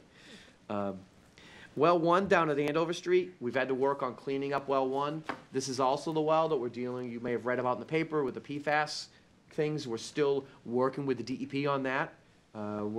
So we're gonna have this well retested again in the coming weeks by the DEP to see what's going on with PFAS at this well. Is this gonna be a concern? Because it looks like the regulations will likely be changing from what they were a month ago to what they're now. The levels were at 75 parts per trillion, and now we're expecting either the regulation or a health advisory to be in the level of 20 parts per trillion, which is right on the level of what you're even able to test for at the limit, that tight. So, more to come on well 1 over there in Andover Street. This is the well right on 114 to the right, it's on the northbound side of 114, right at the Danvers Middleton line. That well right there. Near the treatment plant. Not really. It's as you're going north on 114, you pass Ipswich River Road on the right, and when you cross on 114, you cross the Ipswich River. It's right there. Yeah. Right there next to the road. Okay. Yep. So the next one is the Green Street Booster Station. We've got that designed out to bid, good favorable bids, and now Mr. King is getting ready to build that. And so that Green Street Booster Station is gonna finally get the water pressure up in that Green Street neighborhood where it should be. Yay. It's one we've been trying to fit in the budget for a long time, and now it's finally gonna get built this summer. But the design went very well, the bidding went very well this winter. We're pleased with that. Does a booster increase pressure? Yes, because of their elevation, they have low pressure. Yep. That's For, great. for next year, boy, we can't help with the goals, but dabble into the warrant articles. The first is our capital improvement program for the water mains. If you recall, we appropriated money the year before last to do a study, a real study of our water mains, put into a new program, so we do a thorough analysis on what water mains we should replace when, and that's based on when they break, what they're made of, how old they are, how important they are to the system, are they the right size, what are the soils. We've completed that program. We now have a 10-year capital improvement program out before us that tells us which water mains we should replace. So warrant article, coming attraction, what we'll be asking for is to fund the first 5 years of that. We're recommending to spend $2 million a year for the first 5 years on water mains. And we've worked those borrowing costs into our water rate model. So obviously, we're going to have to see some kind of increase in the water rate to fund that, but we finally have a well-thought-out and well-engineered plan on really replacing our mains before they all start failing on us, worse than they're doing right now. The next one, we are in the middle of our Water Management Act permit renewal. This is the agreement that the town has with the state that governs how much we can pump, how much water we can use, when we can use it for outside water use. All of those regulations come from the Water Management Act permit. It also includes limits on how much water we can pump out of our wells and the reservoir. So we're in the middle of that process right now. We'll be doing this jointly with Middleton. Middleton's combined with us. So it's gonna take a lot of meetings and working with the town of Middleton also, because they're a partner in this with us. So we're just gearing up and working on that. Water treatment plant, yeah, our brand-new water treatment plant that's now 10 years old. The first one isn't the water treatment plant, it's the chlorine booster station. So that's, we've got the design and the study done on that, ready to put that booster station, which is being recommended down by the Foley Hill tank, down near there, to change the chlorine levels on the east end of town, which we've always had a problem with, going way back. We finally have that design out to bid. We will be for a town meeting there's a small amount of money we need to get appropriated to be able to complete the project, but it's ready to go with a good design. The carbon filter improvements, again, we're gonna have to look at to upgrade the carbon filters at the plant. These are one of our main filtering mechanisms, that it's actually carbon that sits and the water flows right through it and takes out the contaminants. We're gonna have to improve those this year. And we're gonna have to do some work on the ozone system, which you'll see it's in the operating budget. One slide that we wanted to bring up, not great news, is in all these years of water conservation and restrictions on the Ipswich River, restrictions by the DEP, we're trying to run a water business with declining sales. So we have regulatory costs, equipment costs, salary costs, which are all going up, and pipes that we need to replace, and we're selling less water. So it's not great news, but we needed to put a slide in, and the town manager was integral in designing this slide to send that message that we're running a water business, and we're gonna have less water to sell, and costs are gonna go up. And so we're working on all rate models, how to best deal with that. So more to come on that, and I know John knows he's already had a preview on this, and John, as a water and sewer commissioner, they'll be dealing with this year and next year probably on what do we do with the rates? You know, how do we establish the rates? We all know we have a very modest base rate and then tiered rates. Is it done right? Is it cost effective? Is it charging it the right way? We're taking a hard look at that. How much, I mean, given where we've been on the conservation, how much lower do you think that could go? So as far as how much capping our water withdrawal? You know, the last couple of years with water and restrictions, how many more, how much more behavioral modification room is there? We think. Like, could it conceivably go down another 15 million cubic feet over the next 10 years? I'll provide an answer that David. Well, no, he's asking habitually. Sure. Yeah, some of it's habit changes. I think there are two aspects to that. Yeah, there's water restrictions. There's will the community switching out your toilet and what have you. Yeah. How much more? Like, I guess what I'm asking is how much of is that? Is like, how much of that low hanging fruit has already been gathered, versus how much? So I think as far as individual water habits, I don't think we're at the rock bottom yet. You know, we still are using showers that we just crank it on, and you go to Europe, they've got buttons on the shower. You know, it times it. We're still, having hoses that are washing cars, and not that still not that restricted. So habitually, there still could be movement down. As far as lowering our regulatory limits, we think we're doing a really good job right now, and we think the restrictions on Danvers are more onerous than any of the other towns around. And so we don't plan to give up any more regulatory restrictions without a heck of a battle, I guess is what I want to say. And I think it's going to be a battle. I think I was not around for the last permit process, but my understanding in talking to most folks is that it was a very contentious and litigious process. We've received our order to complete from the DEP, and what they're asking for preliminarily is sort of tipping the hand that it's going to be another difficult process. So I think David's right. I think, in terms of continued behavior modification and enhancements and efficiencies, there's more. But the trend that we're on is not sustainable. We have a system that only gets more expensive, not less expensive to maintain. And it's going to be a tough spring for the Water Sewer Commission when they're looking at, and when we talk in a couple weeks about warrant articles, we have projects, we've stripped out all of the projects that that aren't critical to do.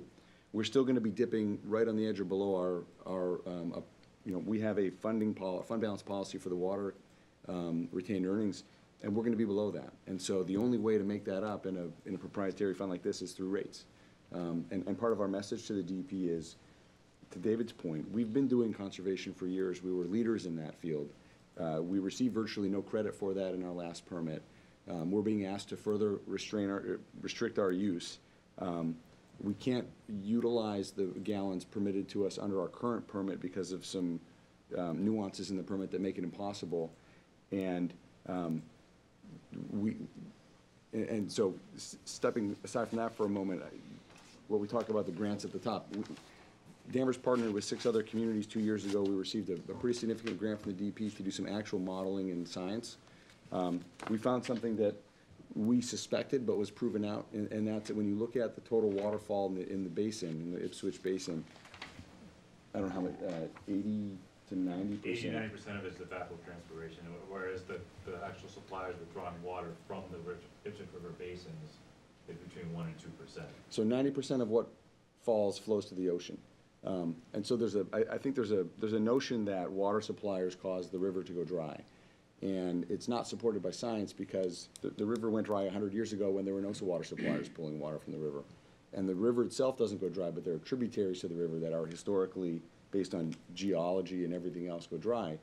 But the popular narrative is that the water suppliers cause that problem. And the study really, I think, disproved that and proved, and the way Bill Clark put it, is that we don't have a supply issue, we have a storage issue. That there's ample water in the basin, we just don't capture it and utilize it very, very effectively. And I don't mean to drag this out, but again, I think in the 70s, we assembled properties thinking we would build a second reservoir. We were planning for something like this.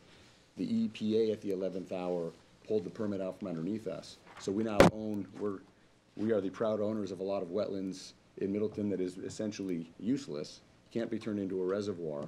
And we're sitting here today, preparing to do battle with the DP to maintain what we have. And the point I think we try to make every time we talk about this is that we are, again, there's another notion that water suppliers are not looking out for the environmental health of the watershed. And we think that's 180 degrees in the wrong direction because for some groups, the watershed is a recreation, and for the water suppliers, it's a vital source of our, we have a moral and civic obligation to make sure that that's a sustainable resource. And so we are trying in this permit process to work with other municipalities, work with the MMA to try to make that case. Because if in 5 years that trend has continued, we're going to be facing double-digit rate increases each year, or we're going to be compelled to go and spend $30 to $40 million to tie up to the MWRA. We won't have any other choices. 30 to 40 million to tie into the. Don't quote me on that because I just pulled that out of thin air, but it's not an insignificant, it would be a very significant cost to make that. Okay, I'll wait till later. So. Well, I've got a question, though, so I'm going to. Go ahead. Thank you. Dave, you made a comment a few minutes ago that you feel that the DEP is more restrictive on Danvers than other communities. I'm just curious, what makes you feel that way?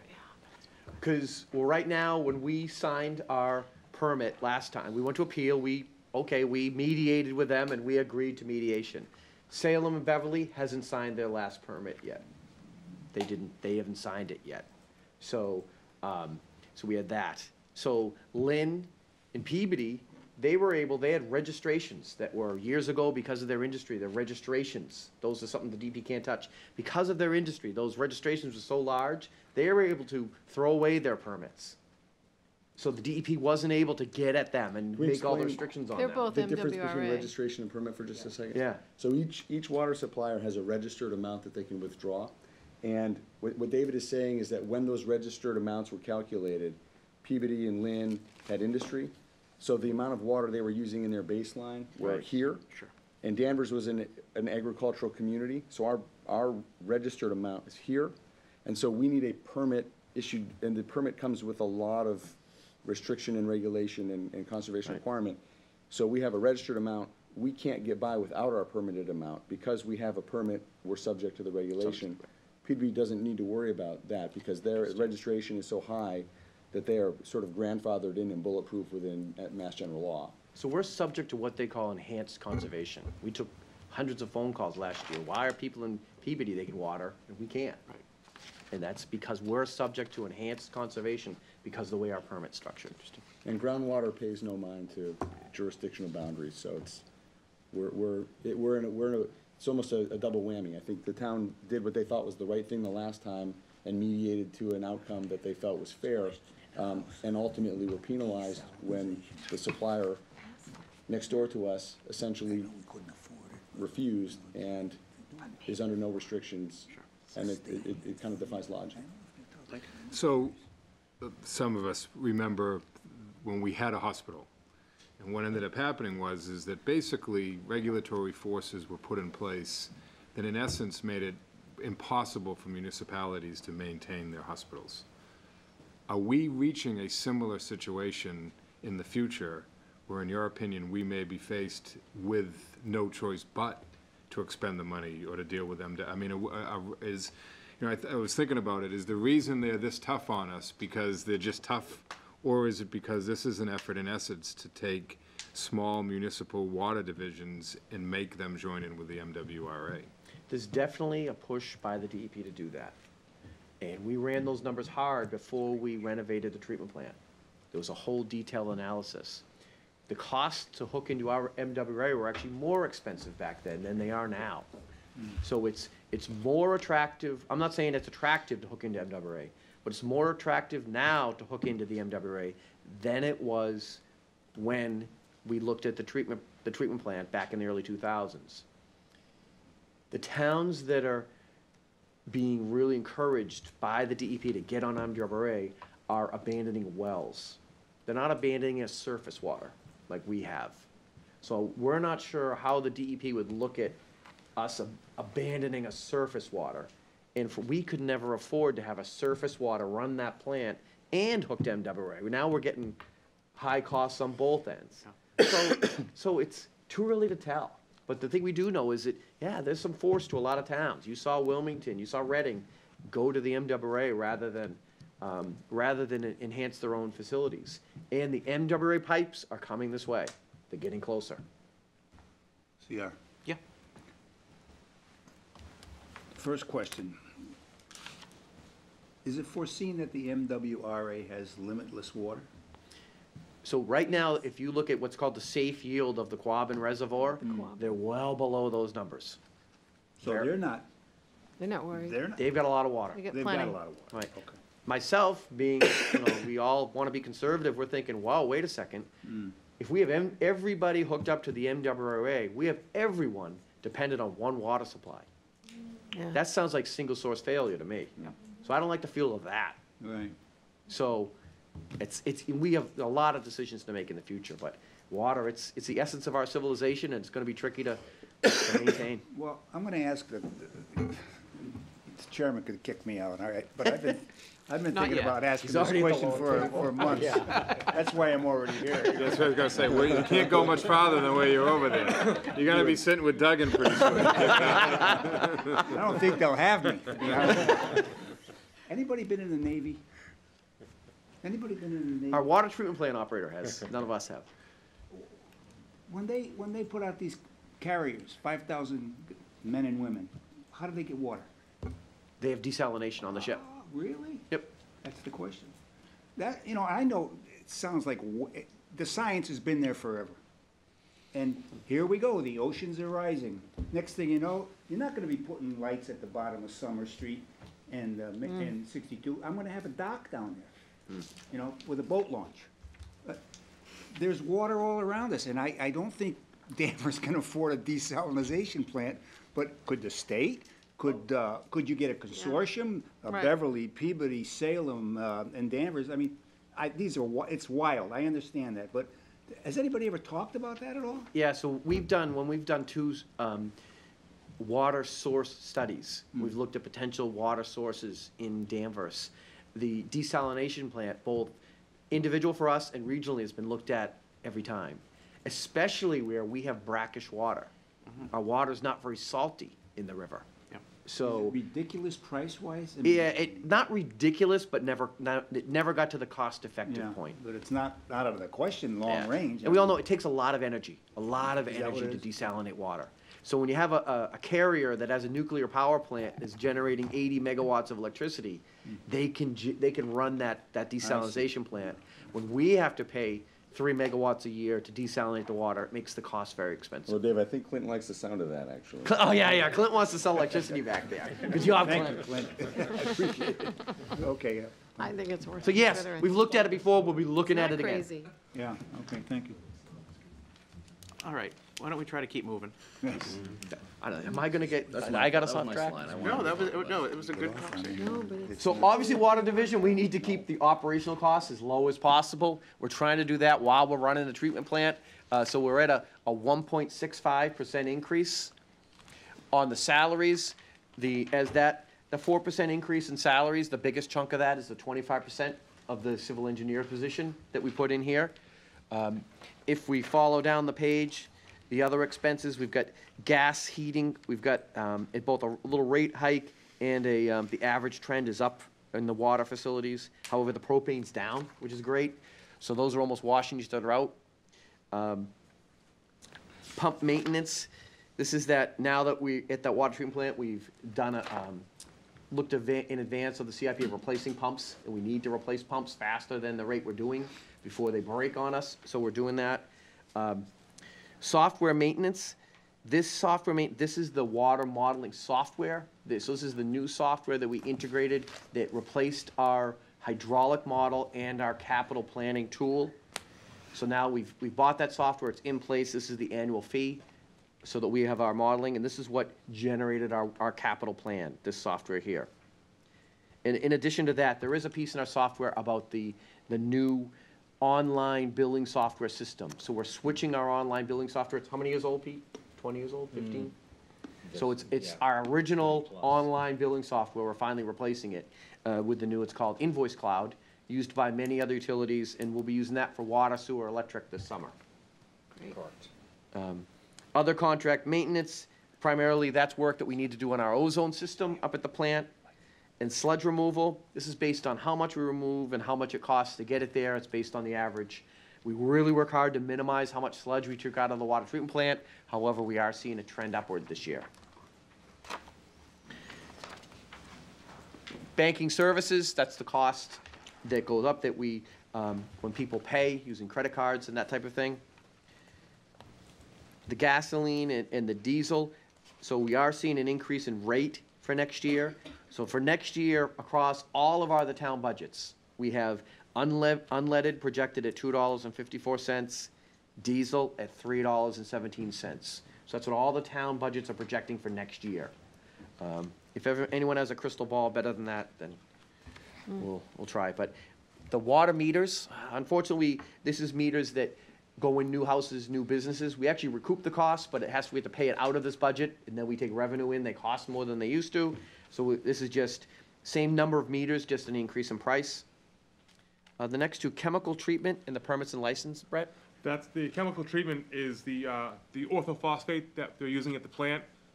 We're using more of it, so obviously there's an increase because we're actually, the dosage changed, we're increasing it, so that's why you'll see that 12% increase.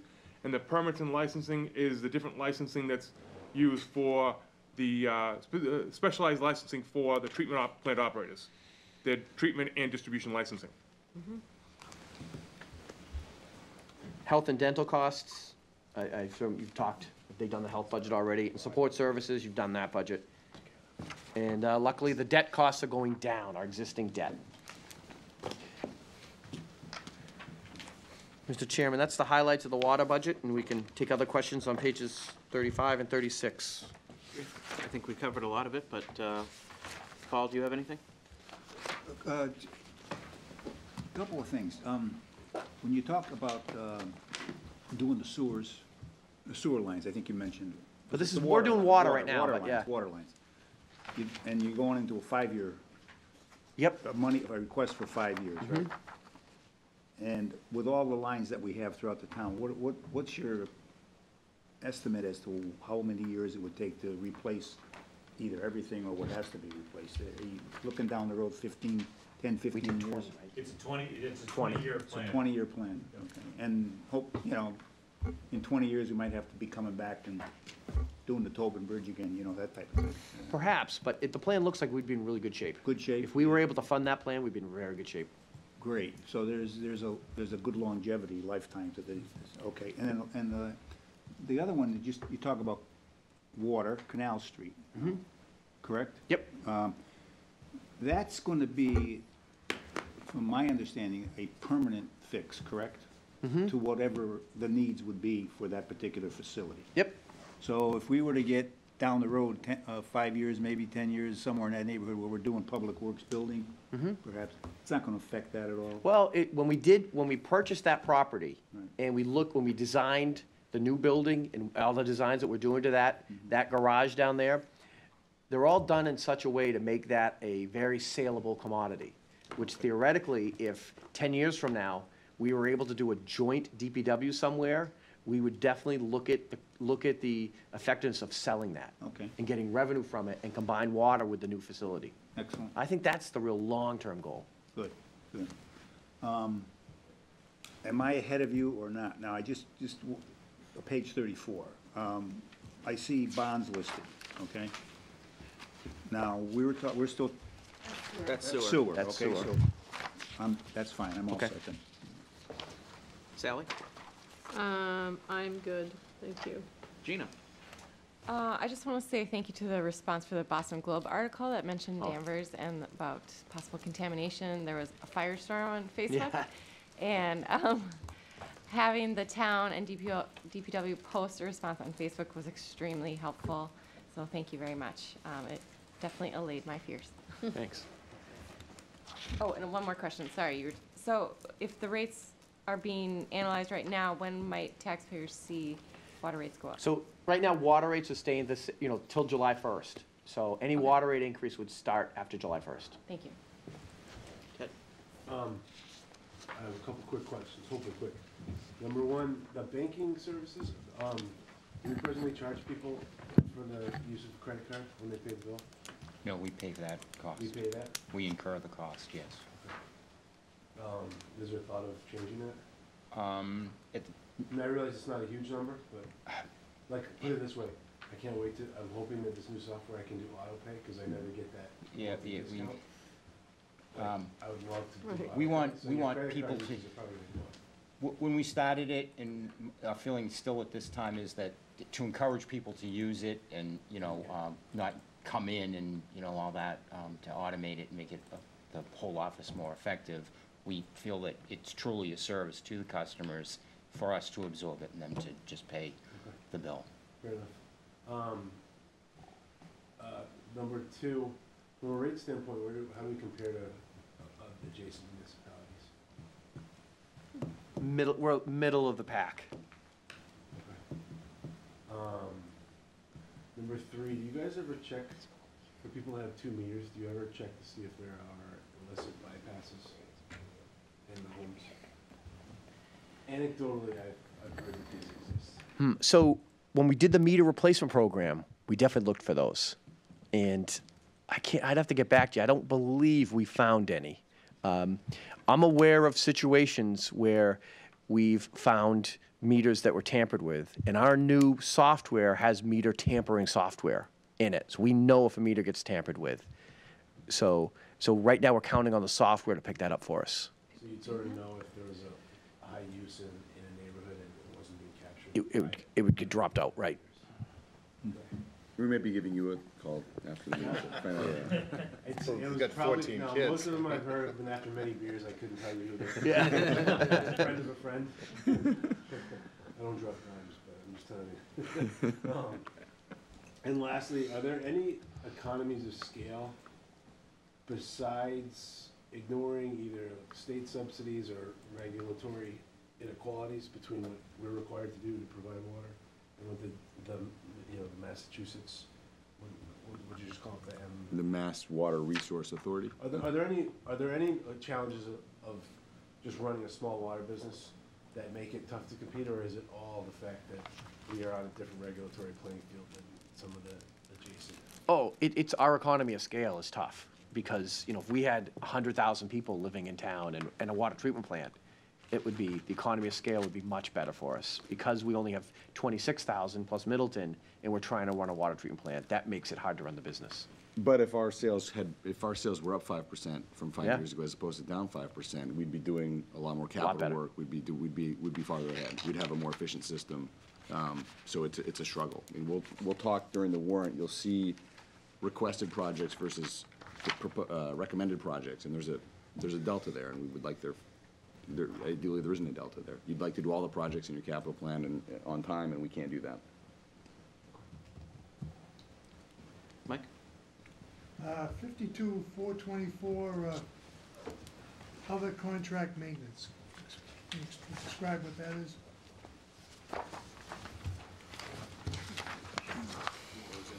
So that was the work that we need to do in the ozone treatment process next year. We have to, yeah, that's the thing that treats water with ozone. We have to do maintenance to that system. It's driving that cost up this year.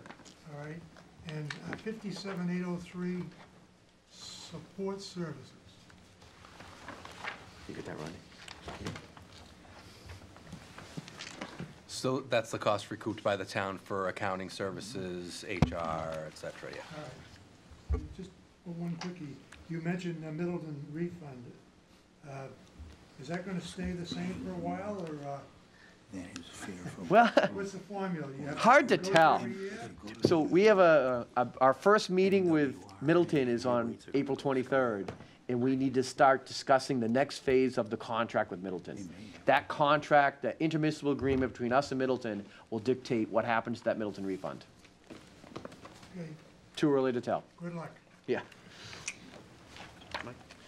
How is the collection? We get that thing where the testing with the little pink piece of paper that came with it that they've had us put out and grabbed. How's that going? Or is that something that's completely fake and someone just grabbed my water from me? And Lead and copper? Oh, what are you talking about, I Mike? literally, somebody from the water department left like a jug and said, fill this up with water, and they said, and we left it out and they picked it up and for testing. Okay, so that was part of the lead copper sampling program. Okay, and that was, Yeah, so that was, we're doing testing to Okay. see how corrosive our water is. it wasn't that long ago, it was only a Yeah. couple of weeks ago, so we don't have the Yep, results. that's part of the lead copper, we have to test X number of You houses. just got me nervous, because I'm thinking, why is someone taking my know. water? What is? I'd like to make a public service announcement on that note. Yeah, here we go. I was talking to our water treatment plant manager this morning, and he was informing me that when the state comes out and does these random tests, they generally will identify lead in someone's personal in the fixtures within, on the homeowner side of the system. We have customers who have been pinged randomly multiple times. We then make strong recommendations that they change out those services. We can only have a certain number of pings in each round of testing before we get a slap on the wrist. Right. And so we would encourage those who have been found to have this stuff to think seriously about beyond the health implications. It hurts the Change your system plumbing. if we're routinely having these pings and people are ignoring. They're saying that I'm not worried about it. I'll just leave it. I'm sure you have a new enough house, I'm sure your house is fine, but that's part of the Same people- lead copper sampling program. You're saying people need to upgrade their pipes to not have Correct. lead. And not to be insensitive, because that's not an inexpensive Correct. undertaking. But if the same house is tested every couple of cycles, we get 5 or 6 of those, and then it's a ding, and so it hurts the system. But we're looking through the whole system. Actually, Stephen, the engineering staff looked through all the services, the pipes that come from the street, and make sure none of those had old, what they called goosenecks in them. And right now, out of our, whatever it is, 8,000 connections, they've got it down to 59 that we're concerned about. And we're gonna go out and start doing some test pits on some of those. We may end up testing 59 to make sure, just dig in the ground, because we're not sure what exactly that person's pipes are, just to make sure that the ones leading to their house are good. So I guess, now I'm confused, even more so than I was. Were we just picked randomly? Was that the town? The state, How'd you do it? sorry.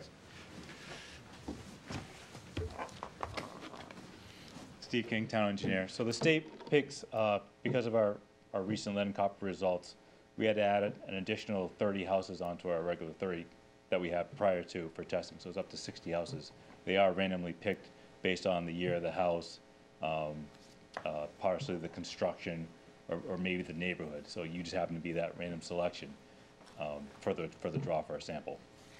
Okay, so, all right, so I probably should have done it the right way instead of scraping the top of it? Was You that should the- do, you should have got a We note. really would have loved to let the water run before you Should put have got it a in. notice saying that you do a We first draw followed and then it. you go back and All then you right. sample. We Follow followed it to a directions. T. You would have, Nice. my wife was very concerned that we did it exactly how it was. We didn't run our water for, I think, a day and a half before, whatever That's the we correct were way, yeah. supposed to. Yes, you did it the right way. Thanks. Yeah. All right, great. How are the houses chosen? By year of construction? When was yours built? 1980s, 85, 87, somewhere in that range. It's 90. typically most houses after 1980 where there shouldn't be any lead used in the plumbing or within the street. But sometimes we do catch some that maybe has some lead soldering that went on in the internal plumbing of the house. Okay. They don't want to know about our old houses, Sally. They don't? They know you have They lead. know it. Yeah, great. Yeah. Oh, I asked for that one. What? I'm just thinking now, I got hit in the head so much as a kid, now I'm drinking lead water. I mean, it's, No, you're fine. Make a note, we'll let him know how his samples came out. That's when they go to shut off main outdoor faucets all the time. Any questions? no, it's, You know how, we were talking about the reduction in use of water. This is probably a very crazy idea, but what if we tried to find more customers? I mean, what if, like, Middleton is part of our system? Is there another local community we could pull into our system? It's a double whammy, because we're also restricted by the DEP on how many gallons of water we can pump per year, per day, and the most restrictive, we're restricted to how many gallons we can pump during the summer. They won't let us. So we barely pump enough. We barely are under a regulatory limit, we barely have enough for our own customers. Which is why from time to time we pull from, say, Beverly. Right, and why we have our, what we call the water use mitigation program. The DP made us do that when there's new development in town. Every new development has to pay us a fee, that we then spend that money to reduce water elsewhere. So like the new residential developments around town, they've all paid water use mitigation fees. Those are in an account, and it's part of the budget, the water use mitigation account. And then that account we use to fund things like the toilet rebates and the shower rebates, and all of those programs are funded to reduce water use for the new development. Do even smaller developments have to pay that? Over 2 houses. Okay. Yep. But I'll use an example, the development of the one house into 3 condos on Pond Street. Yeah, if it was 1 to 3, Just curious. they had to any pay it. It's commercial- over any- 2, so they had to pay it. Any commercial or condo unit that is getting redeveloped will have to pay the water use mitigation. Yep, yep, so Pond Street had to pay. Sally, I'm sorry. It's okay. So we had a low pressure and serious discoloration up at Kirkbride yesterday, the day before. So, right now, we're investigating a potential water main leak in that area. There's some confusion about who actually owns the main, whether it's the state or us. But we've been trying to figure out how we can at least isolate it, so if we do have to fix it, we're able to do that. It was one of the reasons I asked, because what we heard from the management company made it sound like it was something up there that happened, something that within their level of responsibility. That's why I asked, because it wasn't clear to me. Was it the flushing process can discolor water at first? Flushing is starting. I just didn't know what was going on. Yeah, Thought I should we mention. have been working in the area, trying to isolate the main that we think that is leaking up in that section of Kirkbride. Thank you. That's all I have. Thank you for the budget proposal. You eliminated all my questions with the numbers. My questions were already, went over. 1.6 is the outside, in this one. Good job. Bill?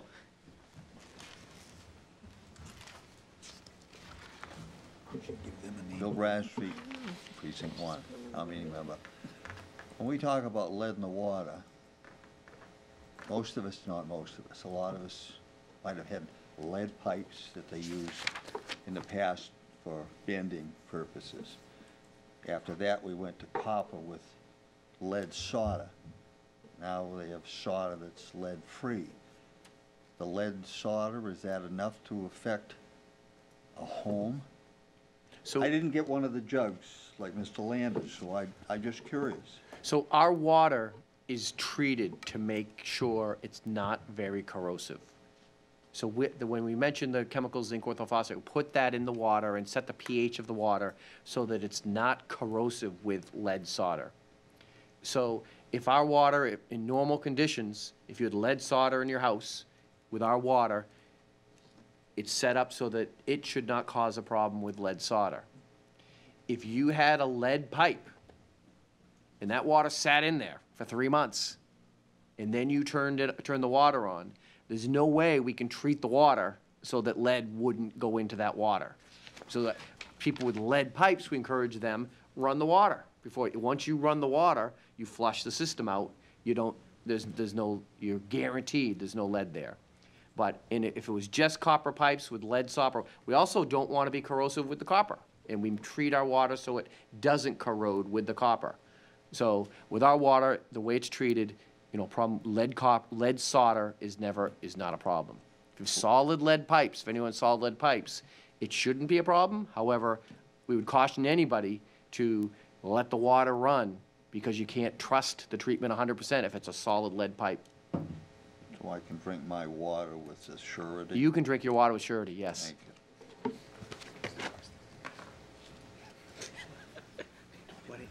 Could I ask one quick, Yes, I think it'll be a quick follow-up question, just the capital outlay items that are in the water budget, they appear on page 76. Could you just quickly run through the Sure. three items? There's 3 capital outlay items. One is to replace a 2009 pickup truck with the plow. One is to replace a 2005 one-ton utility body truck. So the first one was $40,000. The second truck is $55,000 because it's a one-ton truck.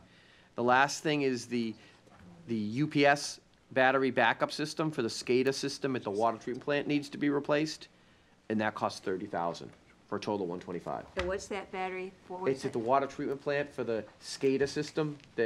That's the system that monitors all of our water operations. We have battery backup. If the power goes out before the generator can go on, the battery backup will power it. And a quick sense of what the trucks are used for? Oh, so the first truck is used by the water division crew that's out in the field. The second truck is used up at the water treatment plant. Thank you. Yeah. Back to the MWRA and the restrictions that are placed on Danvers. Are the MWRA less restrictive with their ratepayers as far as, the summer restrictions and things like that? Do they have more usage? Yeah, they have different set of restrictions than we do, most of their communities. And that's because the Ipswich River is a stressed basin. All right, okay, yeah, all right, thank you. I'd like to move the water budget. Second. All in favor? Aye. Opposed? Change the town model to DEP on the line. Yeah. Took a second. Where are we now? Sewer? Several state agency unwilling. The highlights in the sewer budget for 2019, we completed the rehabilitation of the sewer pump station down on Endicott Street. This is the one that's past 128, just past the old railroad bridge down there. The renovation of the one that's right by McDonald's, that's underway with the replacement that we funded last year. We're gonna put it behind where the old Zoot's Cleaners was. That's where the new pump station will be constructed this year. Phase 2 of the sewer rehabilitation program continued. That's with the lining and spot repairs. So that program is putting lines in our pipes. It's also replacing the spot repairs of different system where groundwater or other water is leaking into the sewer system.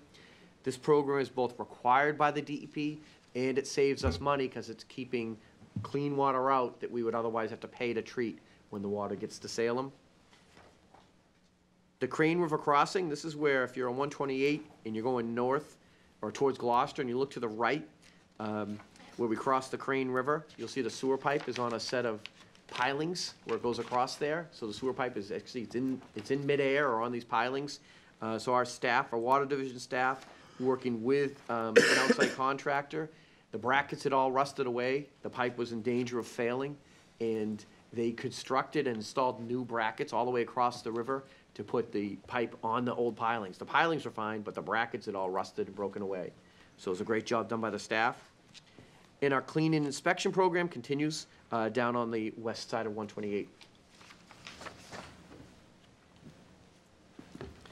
For next year, like I said, we're going to continue the rehabilitation program, that lining, spot lining repair program. We kind of talked about this before, the Frostfish Brook program. We're hoping to get phases 2 and 3 funded at town meeting this year, so we can continue that. It was well received by all the residents in the neighborhood. It seems like it's working well. We're also hoping to do the bidding and award of 7 Canal Street, possibly with a request for funding at town meeting. The last one's a new one. This is the river siphon interceptor repairs. So we have one of our sewer interceptors that's actually, it's the town of Danvers's, however, it's maintained and owned by the South Essex Sewer District, but it's solely for us. This crosses the Porter River from River Street, the end of River Street, across the Porter River over to Doty Ave Pumping Station. These pipes that go across there are constructed of the same material and the same vintage of the one that crossed Salem Harbor from the town of Marblehead that failed, and they had to do an emergency repair on.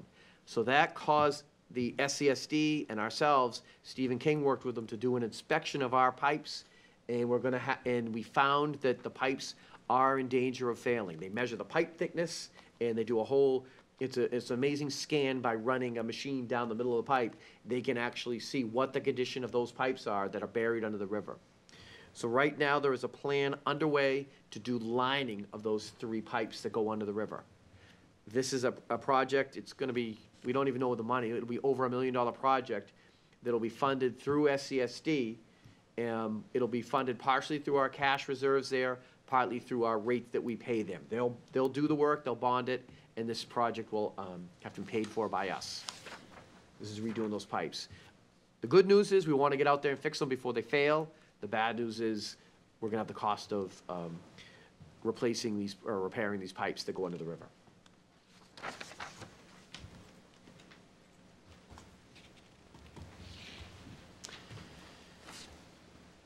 The sewer budget, unfortunately, we couldn't keep it down at the level like we did with the water, with the 1.6% increase. We're at 4.4% increase overall. The biggest drivers of that in the salaries, salary increase is the same as on the water, with that 0.25% of the civil engineer and the 2% salary increases. The SCSD increase, that's our biggest one. So SCSD is $4 million of our budget. By far, it actually came in a little lower than we expected. So they're up, the SCSD budget alone is up 2.5%. So that's $98,000 just for SCSD. Vehicle maintenance is up 17%, $3,000, and that's just based on the average of what our repairs cost on the vehicle. You know, everything that the garage spends repairing the sewer vehicles gets charged to the sewer division. And we keep track of those costs year to year. Pump maintenance, in addition to the sewer stations that we're repairing or rehabilitating, there's still work on the old stations that we need to do to keep them running as they get older. And so we need an increase in that account of $24,000. And that's for work on our existing pumping stations. In the software maintenance, this is the increase in this. This is primarily due to the Invoice Cloud software system for their portion in the sewer of that online billing software.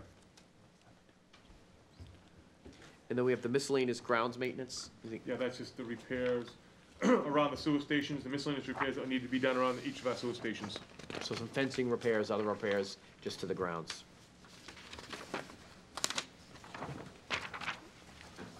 Sewer lateral materials, this is the repair of the pipes that we put in the ground. a $3,000 increase just due to the cost of materials. Health and dental and support services, I believe those mimic the water increases. On the capital outlay, we do have a request this year of $170,167 for capital outlay. There's 3 items in that. One is replacing a 2008 3/4 ton pickup truck with a plow for $55,000. One is to replace one of our portable tow-behind generators. We have some of our sewer treatment plant, some of our sewer pumping stations do not have emergency generator. So we have 2 portable generators, which in an outage, we would take one of the portable generators to that station. We have 2 of them, one's in need of replacement. That's $50,000 for that. And then we have the final payment, the 3 of 3 payment for our street sweeper. So we did a 3-year lease to own on the street sweeper. This is the last payment on that, $65,000. And we'd be glad to take more questions on the sewer. We will own that, David, then we will own that. Correct. John? Pump, maintenance, Yeah, pump maintenance, that's work on the sewer, on the sewer stations that we do primarily in-house, that's buying the parts and materials and have a contractor to help us at times, but it's just maintaining existing plants. okay.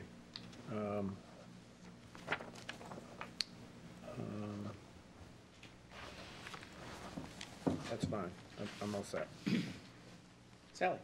Thank you. Well, $50,000 seems like a lot of money for a generator. I mean, I don't know how much they cost, obviously. I assume that number comes Do a from quote some on the analysis that generator. you've done. Just about, What was the question? she's about $50,000 for the generator. Yeah, that's, I mean, we've priced, to get a generator size to run a sewer pumping station, that's what they cost. That's why it's a 1989, the one we have, so. Okay, thank you. I mean, thank you, I appreciate that. On page 34, I guess these are debt costs, right? At the top of page 34. Correct. So, one item that stood out to me is the interest on temporary loans. That number is significantly higher, 450% increase. So that's relative to the $4 million authorization we had a couple of years back. As part of banning that money, we're now required to make principal payments upon that in this year. So that's increasing that cost for this year until we permanently finance. Okay.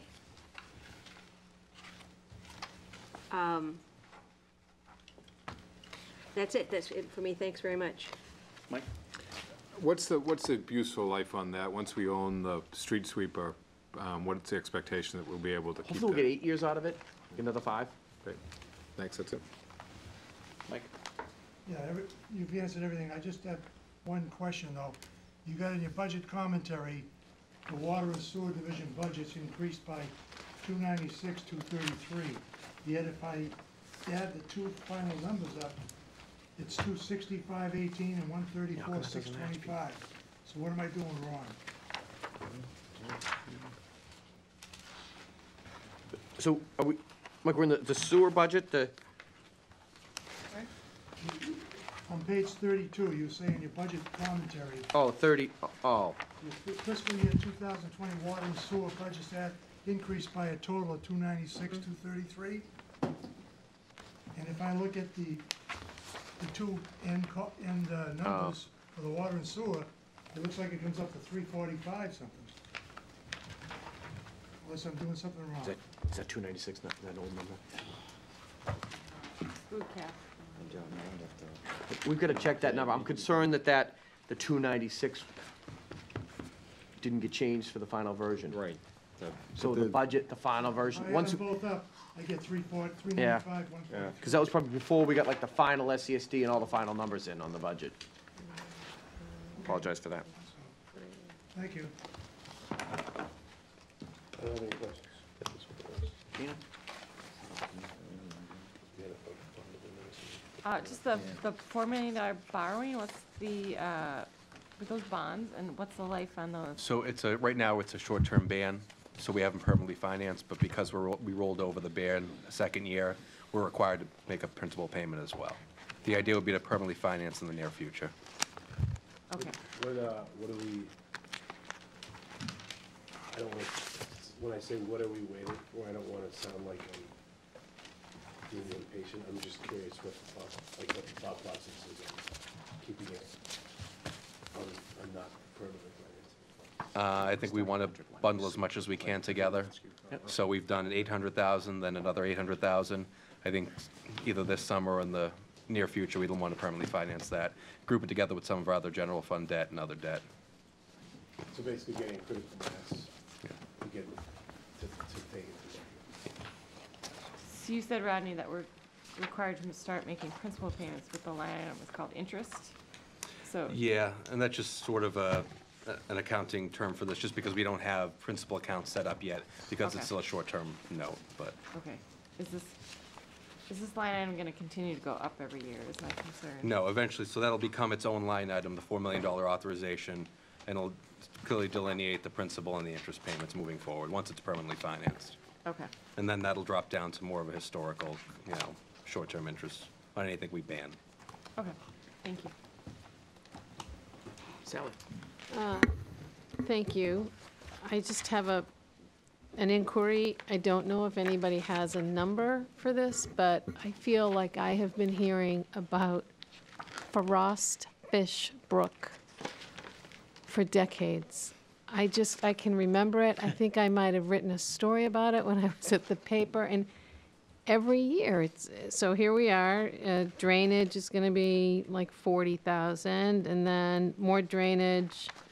So is this just why is it a perennial expense, and is there some accounting of how much, and is there a better way to do this?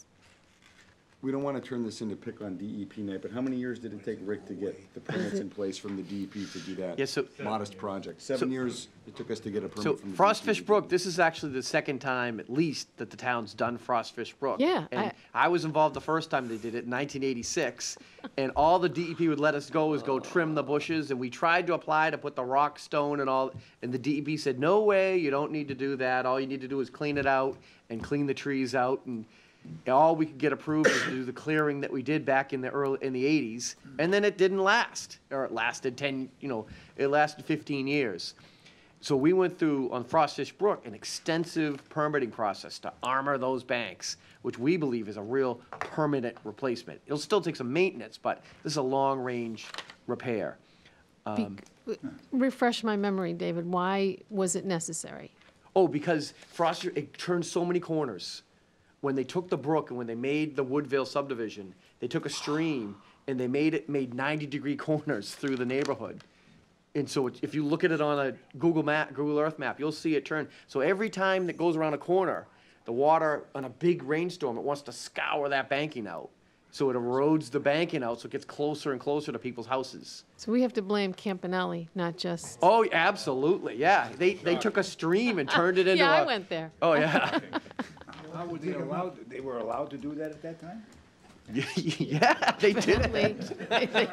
So, It was the 50s, everything was It's perfect. probably surprising that they even did that they didn't just bury it 15 feet underground and let it. So the second thing that we've got in Danvers, it's a farm town, and many places they did culverts across the road with those old just metal pipes that are just a metal culvert. The bottom of the metal culvert rusts out.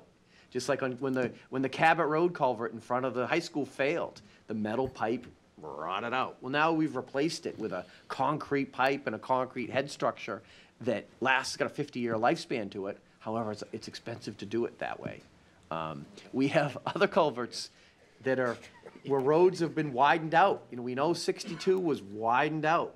When that got widened, it was an old granite box culvert that they stuck some pipes on the end.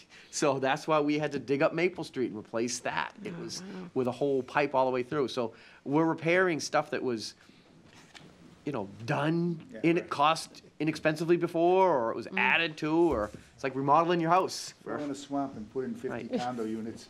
Yeah, and with drainage, we, swamp and put 300 houses.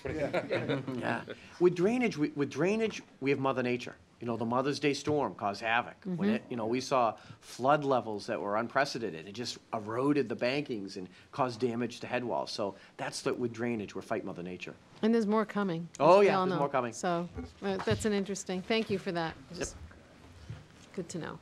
Paul? I have nothing to say. Thank No, you. none of us believe that. It's a great presentation. Appreciate it. Thank you. Bill? While he's walking up there, Mr. Chairman, just circling back to Mike's question about the narrative versus the budgets. The 296, 233 is the sum of the bottom line increases. When you take back out the SESD increase of 98,910, we didn't have that final number when the first narrative was completed. So it really, the budget's correct. So the 343 is the actual increase. This narrative would not include that SESD piece, so. Thank you. Mr. Bradstreet, Precinct 1. Here again. We talked about, we have 2 portable generators, one needs to be replaced. My question is, the one that needs to be replaced, is that kept as a spare, junk, or traded in? Do we get any benefit from it? We haven't made a final decision on that yet. Right when it comes, if we get the funding for it, and we'll look at that. Is there any value to keep it? Should we, when we go to get the quotes on the new one, we'll definitely get quotes back to trade it in, see what they look like. And we'll evaluate that. We're not sure. Either keep it, if a good price on trade-in, we could trade it in, or we'd auction it off like we've done a lot of equipment this last year. Okay, it wouldn't be something that you would keep in someone's spare time, try to bring it back to useful? It works right now. It's just costing more to keep it working every year. So it would be good to keep it, but we just got to make sure it's not going to kill us on repairs to keep it.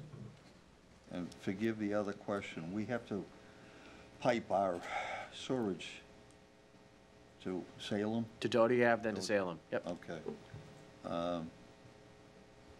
Is the waste that the town produces, is it steady, decreased, increased? Obviously, there's a cost to us for what we do, and then for it to end up where they do what they do with it. Is this another educational thing about, I'm sorry, but years ago, when California had a water problem, it was, if it's yellow, let it mellow, if it's brown, flush it down. Is that something that might help us?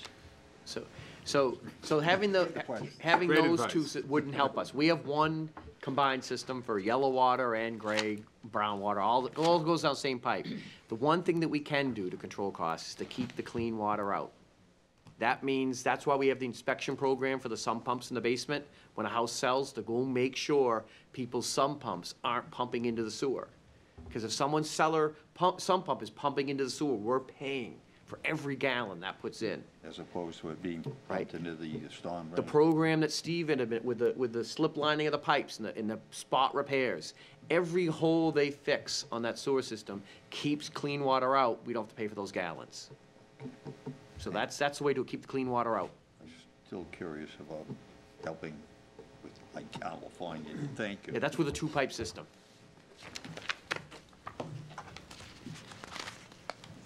Any other comments or questions? Oh, just a quick one. Will sewer rates be going up as well? We're expecting a modest increase on the sewer rate. We're expecting, higher, but just, sewer rate seems like we have to go up a few percent every year just to cover operational costs. We're hopeful it'll be just around that one, but we're expecting a above normal increase for the sewer, the water one. Water. Okay, thank you. One more question?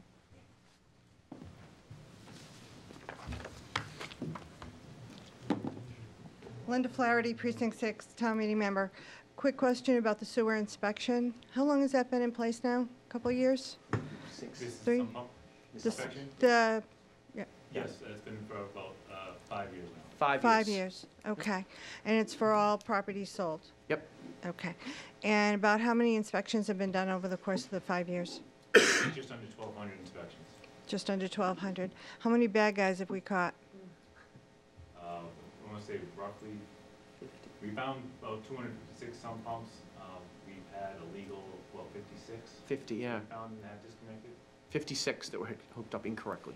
That were hooked up incorrectly. Okay. Linda, we refer to them as maybe misinformed, not bad guys. We like to assume that they didn't know any better. She might remember, some of these people are our clients, so she should be. I mean, okay. Do we have an estimate as to how much it costs to do those inspections? Every inspection costs the town how much? Because I know we don't charge anyone for the inspection and haven't over the course of the past 5 years, but it costs us something to do it. Yeah, so we're doing it with in-house staff. Right. So, you know, take an hour's worth of someone's time to go do an inspection. An hour? Yep. Okay. All righty. So that's how much it's costing us to Yeah. catch the misinformed guys. Thank you. Move the budget? Second. All in favor? Aye. Opposed? Thank you. So on the electric budget, so now we'll switch to calendar year rather than fiscal year. So for calendar year 18, one of the biggest projects that we undertook was to do an electric efficiency audit. This was an audit that we just gotten the report back on. It was mostly financial audit, but we were looking into all of our financial practices and policies to see what we were doing good and where we could do things better. Also, we used that to help, we had a consultant identify industry trends for utilities like Danvers to show us where the electric utilities are going in the future. So it was good to talk about our financial policies, such as investing our reserves, how we should best do that, or what's the most cost-effective way to do that, what's our limits, how are we billing, what do our rates look like. Rates in electric world are likely to change, how they're done. You hear the word time of use rates is probably how we are headed in the future, because when we buy electricity, when we buy it during the day, it's a far different price than when we buy it during the middle of the night, but yet you're getting one blended rate. So that's the industry. As that changes, getting more and more towards rates could change depending on what time of day you use the electricity. So we're very pleased with that report, and we're working with the electric light commissioners on implementing that. Out on Center Street, you might see the new conductors, the new wires and poles going up Center Street. That's the new 5,000 volt circuit. We did our long-term capital plan had us do our major circuit first, the 25,000 volt system, and now we're working on the 5,000 volt system, both replacing those old, open bare wires that are very susceptible to branches and squirrels, replacing those with those new hardened wires. And we're doing it around town. Center Street was a project that we did in-house design and in-house staff replaced those conductors, and it'll provide service up there for a long time. Signalization of Maple and Summer, I wanted to talk about that. That's the delay. Hopefully June, our mast arms and posts will come. The electric rebate program was revised this year. Clint has information about that if you have questions, but we revamped it to get to the new energy standards. The energy standards have changed since when we did our rebate program. So we do offer programs just like the National Grid does or any of the other investor-owned utilities. And we try to advertise that and want to promote. Even though we're in the business of selling electricity, we still want to give you rebates to conserve electricity. So we have a budget for that and want to do that. The next one, the solar net metering program. We revised that program also. We still have a program where residents, if you put solar panels on your home, when they generate power and you use it in your home, you're getting free electricity. When the panels generate more than what you're using, it goes out to Danvers Electric and we credit you for that. It goes into your bank. We've had to change how we pay you for that. What we're doing is essentially we're paying you the fuel cost for that goes out into us. So it's not the full retail rate for the excess. However, you generate credits equal to the fuel cost of whatever you generate in excess of what you use. We're also continuing to work with other larger properties around town to do solar arrays where we can hook them directly to our system, and then we do purchase power agreements with them. So we were contacted one this week. We're still looking at that. During the year, every year we have new power contracts, and we'll talk about the portfolio in a minute. This year we did a 3 megawatt contract with First Light Hydro. It's up in Quebec, another hydraulic So it's hydropower, so it's another, adds to our renewable portfolio. So that was the newest one this year. And lastly, but not least, we want to commend the residents, our demand management program. This is what we advertise in the summer to get people to reduce power at the peak times. It worked again. We saved $319,000. After all the costs it cost us to advertise the program, to rent the generator, everything, we were able to save $319,000. It's going to continue. Peak power is very expensive, and we just appreciate everyone's support. Going into next year, we're going to implement the recommendations from the efficiency audit. We're starting our electric vehicle program, so we have plans in place to put charging stations here at Town Hall. We're looking over at the Hobart Street parking lot for charging stations. We're going to add 100% electric vehicles to the town's fleet. So we'll have a car at Town Hall, one in the electric division, that electric vehicles that we can use. And we're also looking at a rebate program for people in Danvers that own electric vehicles. There's a lot of people in Danvers already own electric vehicles. If you smart charge the vehicle, meaning you charge it at night, in the middle of the night, it's very inexpensive to charge it. We want to encourage people to do that, and we're going to offer rebates to people if they charge their vehicles during the night in the smart time. So that'll be coming out. One of the things that came out of the efficiency audit was we need to upgrade our financial management package, our work order, how we manage our inventory down at in the electric division. Right now, our inventory is on handwritten slips that you fill out and you put in the bin. We need to upgrade that. We've been waiting for it. It's finally here. So we have a team together, and Clint will be involved in it, and Peter, about upgrading our work order and financial management system. Very pleased to finally get to that. Our online payment upgrade to Invoice Cloud we talked about, and also we know we've gone around and replaced the street lights with LED lights. Now we're working on all the private area lights. Those are the ones that are rented through Danvers Electric that light up parking lots all around town. So we're going through to get those all transferred over to LED. On the budget summary, so this is a summary of pages 38, 39, and it goes on more detail in 40, 41.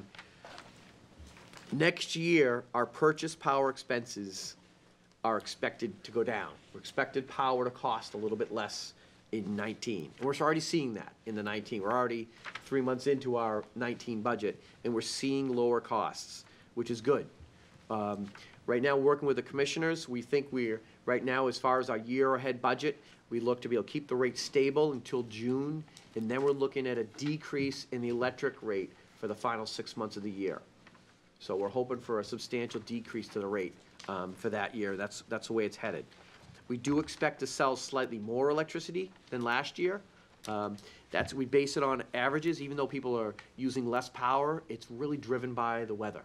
If we have hot summers and cold winters, we sell more electricity. So it's weather dependent, but the trend is that hopefully we'll sell more than we did last year. Our other expenses, we're going from 12.8 million to 12.7. We're trying to keep our expenses very much the same. The payment in lieu of taxes that goes back to the town is based on our revenues. That stays similar. At the bottom of the page, our capital improvement program. So what we are projecting to put into the capital is our depreciation number, which we have, this is the range that we put in between 3 and 5% of our plant value. Right now, we're running our capital program on 3% at the lower end. In our capital program, which we'll talk about in a minute, we do have some substation replacements coming up. The next substation that's due to be replaced is the one down behind the Liberty Tree Mall. We call it the Northland Substation.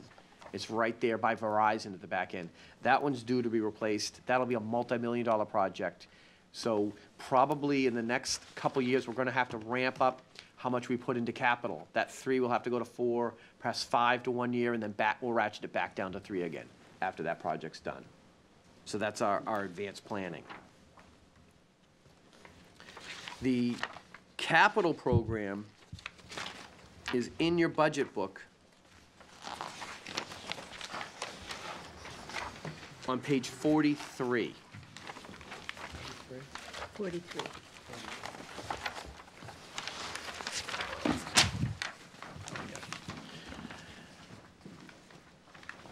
If I could just 1 minute to summarize, in 2019, our biggest projects are up top, you'll see the work order and financial management software system. Then you'll see Station 42 upgrades. This is upgrading the control house at our primary substation where all the power comes to Danvers, which is the second one down, Station 42 control house upgrade. You'll see that's going to be 225 this year, 5 next, then 3, a significant program that we've been waiting on, Where is Station 42? off of Bow Street. Right. Its location is secret. Yeah, very secret. So if I could take, then there's our route, we have some routine things going down, then you'll see about 11 items down, Northland Substation, Constitution Lane upgrades. That where we're spending 312 this year, then you'll see 2.2 million, 2.2, that's right now the estimates to upgrade and replace that substation. Very early in the design, so those are planning numbers only. Those will get refined during this year. Can I just jump in? Sure. Where is the Danvers Port substation located? Danversport? Behind the market basket. The one when you come like Town Fair Tire? It's right across from there. On Endicott Street, Yep. like the back entrance Got it. to Market Basket, Thank you. right there. Yep. So then I don't want to take a look, but so everyone can look at this and study, and I would take any other questions that you had on the capital program. How many did you say, charging stations you were planning on putting at Hobart Street? Well, right now, we're planning on putting one double, so it'd be 2 parking spots Okay, in Hobart, and then we'd have 2 here, one for municipal, one for public up here. up this, yeah. Up here, yep. And then we're gonna have one down at the electric light on Borough Street for staff use, for a staff vehicle.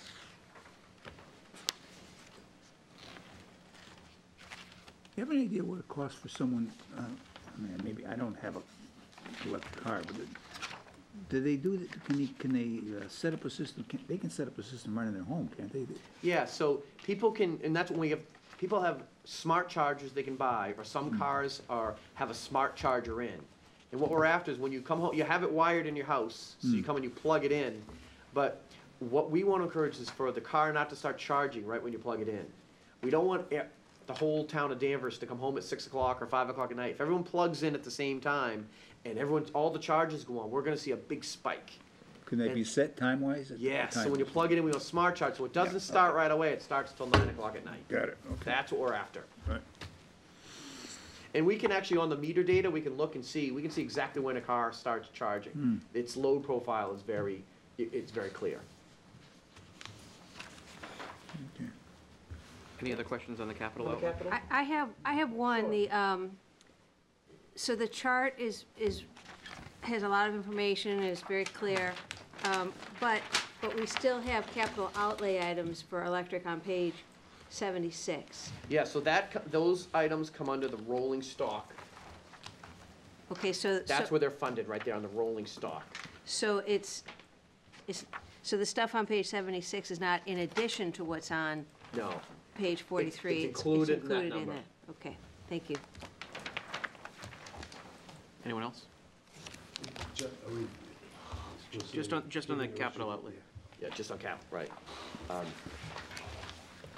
So, on the electric, now we go back to the line items. The next couple slides are on the power portfolio, so we should take questions on the line items, and then we can talk about the power portfolio quick. Just a quick question on the substation replacements. Are they more efficient? How do you know a substation needs replaced and what happens after you replace it? Oh, so what we've done is we study the station, we test the oil all the time, and they all have a lifespan to them. And so we look at how efficient they are, and they start to get less efficient. There's contaminants in the oil, so we try to work to replace it before they fail.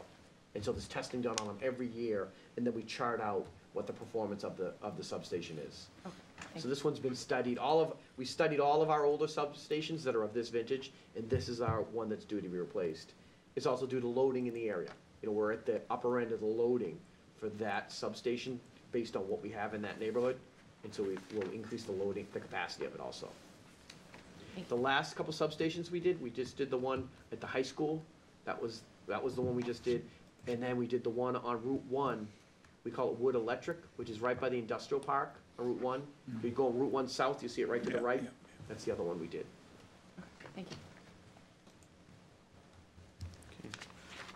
So, moving back to line items in the electric division budget. John, any questions? No. Sally? Thank you. I can't figure out, like on the slide that's up right now, for purchase power expenses for calendar 2019, you have 25.5 million. Where does that show up on page 38? Because I see purchase power, So, 38, it says 15,135. and then you need to add transmission costs to that, and then we need to add capacity costs, So it's that number, the 15,135, plus other things on here? plus other things, correct. Okay. So the 15, that's what we pay to the power plant, to the generator, then we have to pay someone the wires to get it here, and someone for the capacity of those wires. Yeah, it's purchase power down through transmission by others, right here on page 8. So it'd be purchase power, system control, load dispatch, other purchase power, and transmission by others. So if we add those So numbers yeah. together, it comes to that, okay. That's correct. Yep. Thank you. So it shows here that your total expenses are less than the total revenue, right? So Total that's, expenses are less than total revenue, correct? so, and the difference comes to the net income? Yep. Again, I'm just trying, this budget, of course, every year, it's so different from the others. It just Right. takes a little bit of time Sure does. to grasp the way the numbers are laid out. So thank you for that and for explaining it. And we talked the other night about being a certified government accountant. So the electric division follows its own federal FERC accounting, and Peter has a utility accountant in his business office. And frankly, more than one person. It's many people, it's just because it's a completely different. You look at budgets that are formatted the same way for 3 or 4 nights in a row, and then suddenly you get to the electric budget, and it's learning all over again. Right. Oh, good, thanks. Just keeps things interesting, though. That's right. Right. Page 41, what are APA dues? 20,000, gone up quite a bit. American Public Power. 930. That's the American Public Power Association. Uh-huh. So that's the utility joins that as a whole, and the dues went up. Okay. Out-of-state travel, somebody's going out quite a bit here. So out-of-state travel that includes if we send engineers to travel, to training outside of Massachusetts, so there's a training budget for that. We also have a conference that's used out-of-state that usually myself and one of the commissioners would go to with the New England Purchase Power Association, and that would cover that. So we have a sheet that details where each employee, what training they're gonna go to and where. And the out-of-state stuff is funded right here. How about, I don't know if you've ever been to any of the hurricanes or disasters, does that come under here too? So we've sent Do staff. you participate in that? Yeah, so we've sent staff to work in that. Those costs would just hit our overtime budget, the cost of that, and that gets recouped, we get paid back. Okay. So yeah, last time we had our crews going to St. Thomas. Virgin Islands? Yeah, so we had we had Danvers Electric crews in St. Thomas, we had crews in Florida at the last hurricanes. So we're part of an expanded mutual aid program. They drove down to Florida with 15 other trucks from this area. And why has contract cleaning seems to have gone up quite a bit in the last year or two? 935, same page. Yeah, so if you look back in calendar year 17, our actual was 38,000. Yeah. So, and then we found out we weren't using contract cleaning for the engineering offices. We were using a staff person, they were paying overtime, we got rid of that. So we adjusted, so we have staff people cleaning the secure areas, contract cleaners cleaning the open areas now. It's more cost-effective to do it this way than overtime. And one more on page 42, poles and fixtures, 364.0. Gonna be investing in a lot of new poles or something? Yeah, so that's part of our 5 kV upgrade system, because when we put the new 5, you see, just like Center Street, when we put the new poles, new lines in, we need to put new poles in also at the same time. Okay, So it's part of that program. very good, thank you. So I'm just looking back at the historical, if that's okay. Yeah. What drives the swing in like employee pensions and benefits? So, I'm looking at 39. so in employee pensions and benefits, we did one year, we did a bulk payment. So we had good reserves and we chose to do a 3-year bulk payment towards our unpaid balance. Other than that, it's the same, like the towns, goes up and down, same actuarial. So this is more of like a cash accounting than accrual accounting. Well, actually, part of this is because we had to accrue the unfunded liability Oh, of yeah. the pension and of the OPEB, other post-employment benefits, which is the value placed on the health insurance promises to the retirees. We had to bring all that cost onto the book, so that it is full accrual accounting here, and that's why it actually went up. But Dave's right, we did in fact one other year make a large payment to bring that unfunded liability down for the division. And it actually wasn't catching it up. We, the light commissioners made a business decision probably 5 years ago now, when they discussed it and decided to do it. And they made a $5 million pay down of their unfunded liability and shaved 10 years off of their repayment schedule. So they'll be fully funded in 2026, and the rest of the town won't be fully funded until 2035. Then what, so I'm also still looking at 18. Is the difference between the year-to-date and the budget, is that just seasonality? The Q4 is Yeah. typically more profitable because of the usage? Yeah. If it's year to date, it's 'cause Yeah, that's what I it's mean. the time of year. But they're well ahead, basically what I'm saying is Yeah. they're well ahead. If you look at the profit, they're well ahead of budget, and I'm just asking if we give that back in Q4. Yeah, so that's, Because of the cost yeah, of energy. yeah, we're ahead revenue-wise, we're ahead right now. And that's why we're probably gonna lower the rate in June, and we'll get that back. Yeah. And then is there, and I guess this is a question for all of you guys, is there so when we set rates, is there a target profit margin that we sort of set? So we try not to make profit, we just put an end-of-year buffer. We don't wanna go in the minus, so we set an end-of-year, we'll set a target, 500,000 or $1 million. We'll just set that as our safety margin in case something goes awry with a power supply at the end of the year. So that's, so that we try to, if we tried to do it at 0 and something happened in the last couple months, we'd go minus. So we just give ourselves that buffer. And where are we relative, in rates relative to our neighbors? We're at the low end. At the lower end? Yeah, we're at the low end. Peabody's a little lower than us, than nobody else. Barely. Yeah. And, I should compliment you, as, like, this is the most reliable power service I've ever had at the place I've worked. I think we've had one outage in that crazy windstorm a couple weeks ago. Has anybody ever, like, sort of given us an estimated value of the business, if we wanted to sell it? Not that I'm suggesting that. Well, Pete does. Yeah, that's come up in the past in regards to how to finance schools, and we've done that, and what you end up, you have to buy the debt, we still end up with the contracts for the power, so we'd have no way to sell the power, but yet we'd be obligated to buy the power, so there's no benefit to the town to sell Can you it. transfer the contracts too? And no one would buy them, because they'd have their own contracts. So if we went to like National Grid would have huge contracts compared to us, and they go, I don't need that, I just want the customer base. There's, I mean, it's been analyzed. I mean, there are files upstairs in the deep files Yeah. where we've done that cost analysis. And I think to the point you just made, we were sitting with a pretty large commercial user a couple weeks ago on an economic development visit, and a facility manager who had been there 20 years said, when he first started the company, it was, brownouts and outages every couple weeks, and it's, to your point, I mean, it's amazing in his opinion. He's, they couldn't be happier with it. I'm quite, like I said, I'm quite happy. I'm just, in the back of my mind, if there's like an emergent, 8 years from now, we're in a hole. Yeah. Like you said, with funding schools. Yeah, we thought about that when. Basically, what's the value of this Yeah. asset? Not that I'm looking to sell it. Right. It's It doesn't work. Like if somebody wanted to buy our water system, we might put it up for sale.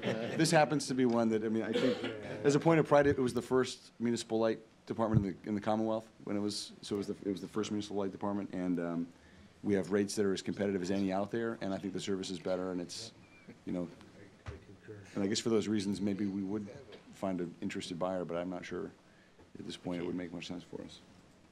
That's all for me. Gina? Well, the great service is due to a lot of the proactive tree trimming. Is that in this, the electric Yeah, budget? this tree trimming line items Okay. is, Well, it's sad to see the state of a lot of the trees around the way. It's a That's the part only of problem. maintenance of overhead lines, Dave. I really think it reduces that. If you look on I thought it was page listed there as Yeah, well, we have it might be wide on the trees. next page, so it's 590, 593. yeah, so it's in 593. Okay, thank you. Yep. When is the prior year calendar information available?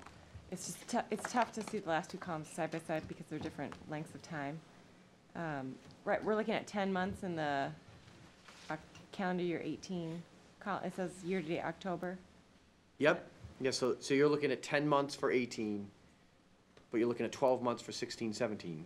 Right, I'm just saying, by the time we have this meeting, is it possible to get 12 months of data for 2018? Oh, by Or is now? it unaudited? Is it Yeah, unaudited? well, we had, the auditors were with us this week, so, and we're still waiting for actuarial reports to get the final adjustments to the pension and the OPEB liabilities. see. Yeah, so we haven't even closed the books yet. Yeah. Okay, all right. And I think the taxpayers will be very excited about a small rate decrease, especially considering the water increase, so thank Yeah. you. Thanks, Gina. Sally? Kind of a small thing, but what are unused customer discounts? That's actually, that's a FERC naming convention, and it's actually reversed. That's actually the value of the discounts that our customers take. Okay. Oh, that is poorly done, okay.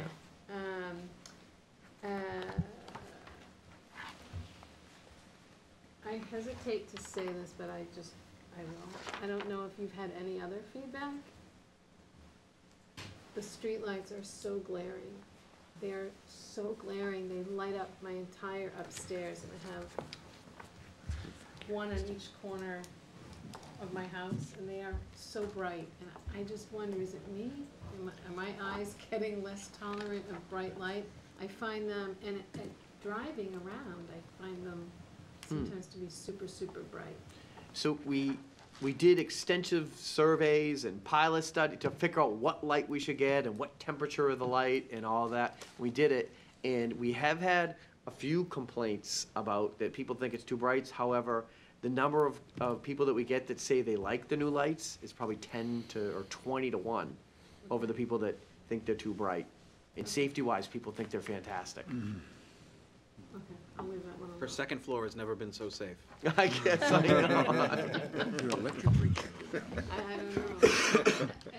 It did shine brightly at my old house. It was more bright in the picture window, but That's right. it's, The other question I had was, are you pleased with, I know that we're members of MWEC, I asked you about this, Steve, and I, in a previous life, I did some energy-related legislative work, and MWEC was not great about renewables and, really promoting and aggressively going for renewable sources of energy.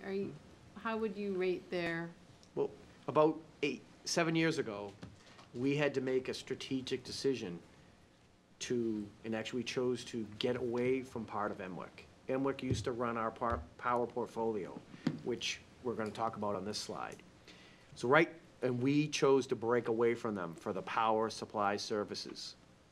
And that means tracking our power supply, buying ahead our power, getting new power contracts. We don't work with MWEC on that any longer because we found them too expensive and we didn't feel like they were taking care of our needs. So we've grouped up with other municipal electrics, and we work with a firm called Energy New England that does a lot of those services for us. We're still connected with MWEC because we have power contracts with them. So we did deals with them years ago And so we're connected with MWEC through the deals that we own. However, we're not doing any new deals with MWEC. We haven't been in the last 7 years.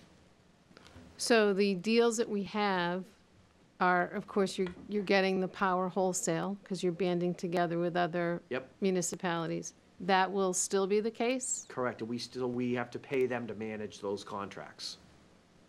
Right, but you're getting the power Yep, and we're getting power at from a, it. at a discounted rate. Oh, yeah, yep, we're through that rate that was ever, yep, through those rates. And that was the difference between being a member and being a project participant with. Correct, yes, we're So we're not a still a full member, project but we're a project. participant with MWEC, but we're not a member of MWEC.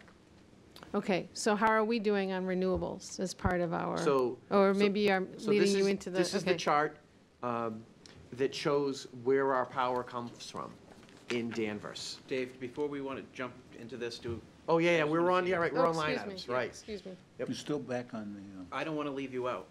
Yeah. really? Yeah. Thank you, CR, you're right. Just a quick question. I think in the report, it says you have 37 miles of underground. Yep. Where are they located? Mostly in the subdivisions, all the new subdivisions have underground, and the Liberty Tree Mall has a lot of underground. Okay.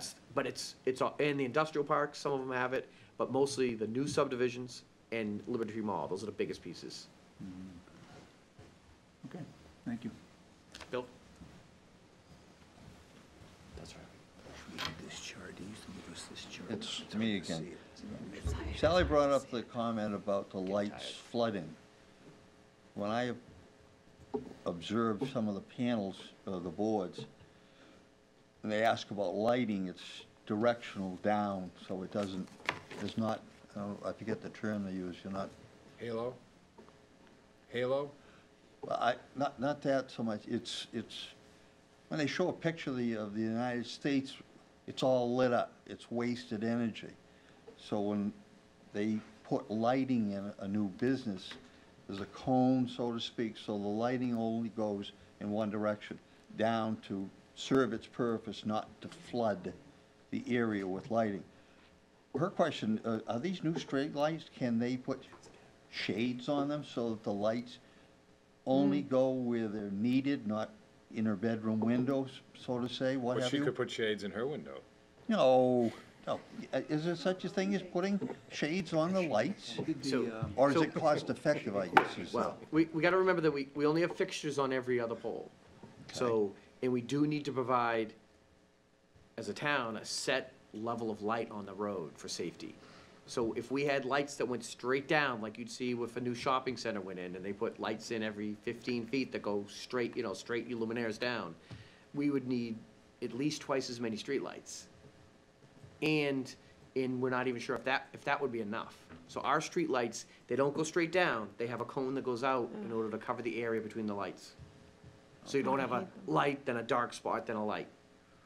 Okay, I guess I'm looking at something in between really down, really up, and you're saying. That's kind of what we have, hopefully that's what we have now, is in the middle. As bright as it is, but it's, Adjusting the cone, so to speak, I guess, I don't know. well, we looked at a lot of, After her comment, I was just wondering if there's a better way of Yep. doing what we have to do or want to do and doing what we'd like to do for some of the customers. so when we picked the fixture, we looked at a lot of fixtures. We had at least 10 that were delivered to town. We installed, I think, 6 different fixtures and looked at how those cones and how it was received and did that. So we looked at many fixtures to pick the one that would light up the roads properly and create as little glare as possible. So we tried to do. Thank you. Thanks, Bill. Any other questions on line items? Nope. Okay. My favorite slide. So this is our portfolio of where we're contracted to buy and how much power we get from various sources right now in Danvers. We all know the biggest piece of power still comes from our contracts with Seabrook, and that they're looking to get that license extended to 2035 up at Seabrook. So all likelihood looks like we're hopeful to keep getting power for the next couple decades from Seabrook. The price of the Seabrook power has come down as they paid off some of the debt. We saw a big debt payoff last year. We see a little small one this year. So that's helping with the cost of the power from Seabrook. although Seabrook is not renewable, we can look at as it's not produced by a carbon, it's not by burning natural gas or oil, or something like that. The other nuclear power is in the maroon at the bottom, Millstone. That's our other nuclear power plant. And that one's licensed through 2045. Millstone 3. Where's that located? Connecticut. Connecticut? Connecticut. So if we're kind of going clockwise, then we get to the pink, the green, and the blue. Oh, I've got a pointer here. So here, look at this. I'll sit back. All right, so right there we got pink, Stony Brook. So that's a peak. So the pink right here is Stony Brook Intermediate. So intermediate means if power demand is getting higher, this is a little bit more expensive. We only use this in periods of high demand. We would use that plant. Is that down on Long Island? No. It's in Vermont, right? I believe it's up in Vermont. Oh, okay. Right next to it is Stony Brook Peaking Plant. They also, right here, we don't use it very often because it's for only when we're really at the extreme levels of power and we need to use this. It's very expensive. And a lot of times when we go to use that, it's in the middle of winter, they don't have enough natural gas to run that plant. And they can only run it on oil so long, so we have a contract with it, but you can see by the sliver, we don't use it very much. Right here, we have Nextera Rise, which is primarily funded by natural gas. So it's a contract that we put out. It's a relatively short-term contract. You see it only goes through 2013, and that from natural gas. The next one is Nextera Bilateral. This contract is supplied by Nextera. What we do is we went out to bid. We put a bid out for this chunk of purple, this amount of power. And it's more complicated than that, but we asked the companies to supply it. This was bid as non-carbon power, which means it has to come from either nuclear or renewable, so one of those sources. That's what this is right here. So we can't say it's renewable, but it's non-carbon. Then right here, this is the plant, which is a hydro plant, the NIPA plant. Then next to that, we have Cannon Mountain, which is wind. So now we're this, up here, all the colors, now we're getting into our true renewables. Cannon Mountain is wind. Cannon, C-A-N-N. I think it's, Canton, what am I saying? I want to go skiing, I guess. It's Canton, I'm sorry. It's Canton. Brown Bear is hydropower. Saddleback, that's another wind farm. Next is Classico. Classico is the solar panels which run Danvers Indoor Sports, right here in town. Great. Yellow is First Light. That's our newest one that we talked about in the budget. That's the newest hydropower contract that we just did. And then this last one, right now, see, this is market. What we just leave open that we buy off the spot market. And our policy is to keep our portfolio so that at all times we're buying less than 10% in the market. We want to have at least 90% of our power contracted for at all times. So right now you can see we don't have much in the market right now. And that's primarily due to we just added the First Light. We saw that. That was an opportunity that we wanted to take advantage of. So we did. So we don't have much in the market right now. However, if you look over at the big green one, you see that dropping off with 2023. That one we're going to have to look to replace soon. So that's what we're working on right now is what's going to replace the green and the purple. And actually, Clinton staff, they have a meeting with a number of other municipal electrics next week to go look at other renewable sources that are out there, possible power contracts that we can get in on. So we're always looking for new contracts, things that we can do, and we try to balance those. When these fall off, we try to have something in place before it falls off. Basically, you have no coal. No what? No coal fired. Yeah, we don't have any coal.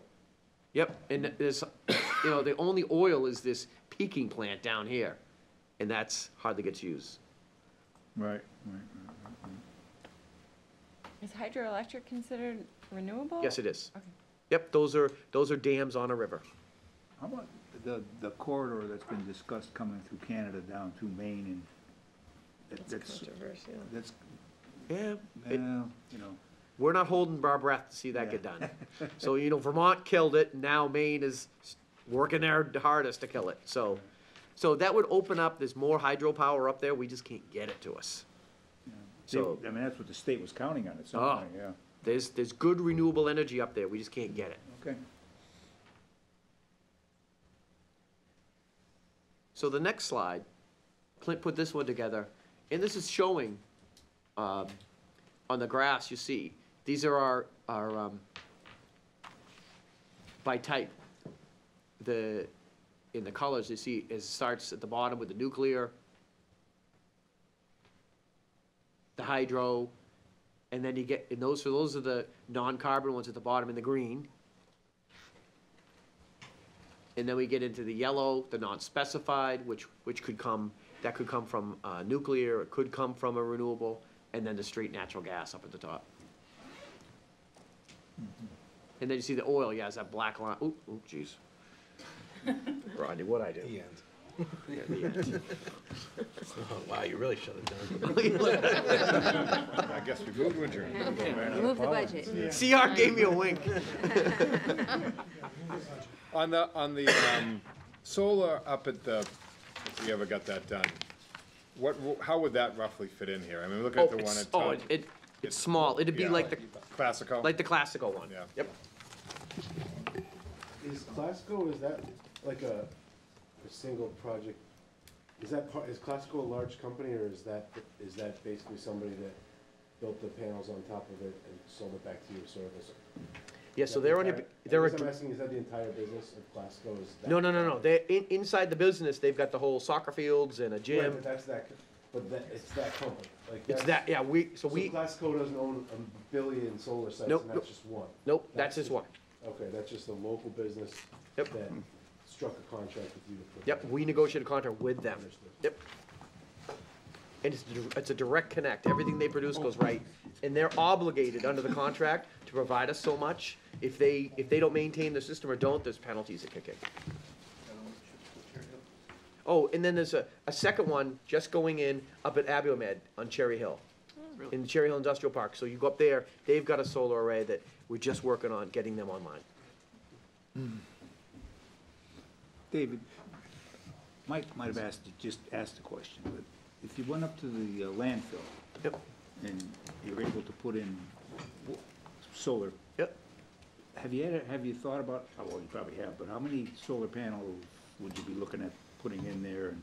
And is it a big dent, or is it just small? Oh, it's still gonna be, like we said, it's gonna be a sliver on this, like okay. Classico, but we're looking at, 6 to 7 acres of Panel? panels. Really? And it still would only? Yeah, it's only still, yeah, that's, yeah, Half Yep. a percent, basically. yeah. Yep. Wow. Are those better rates for you than kind of what you contracted out and the other stuff? No, it's, Cost the is- solar is not our cheapest, most inexpensive power. I hate to say it, our natural gas power is our most inexpensive power. We've got natural gas power we're getting for 3 cents a kilowatt at times. So.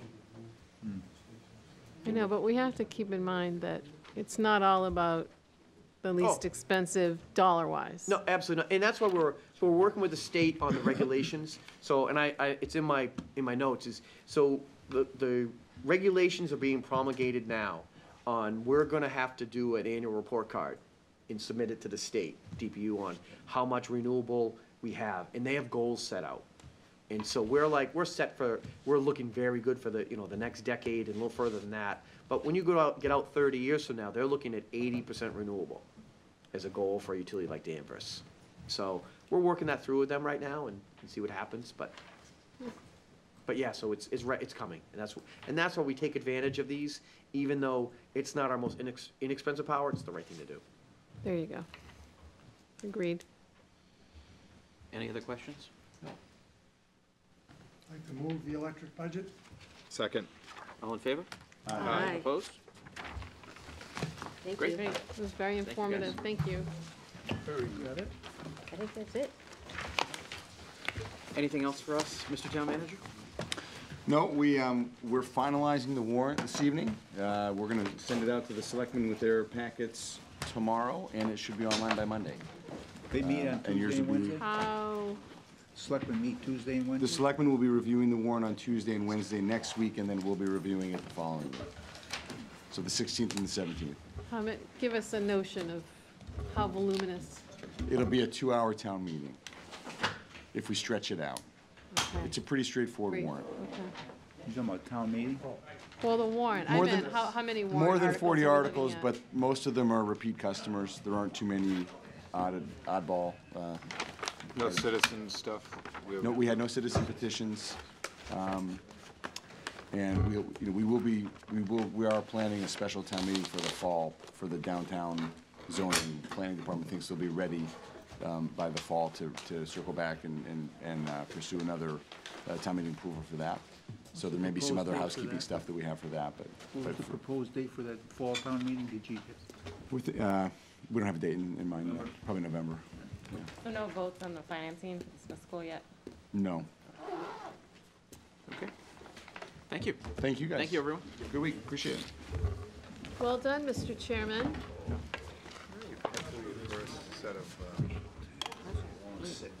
Yeah, yeah, actually, the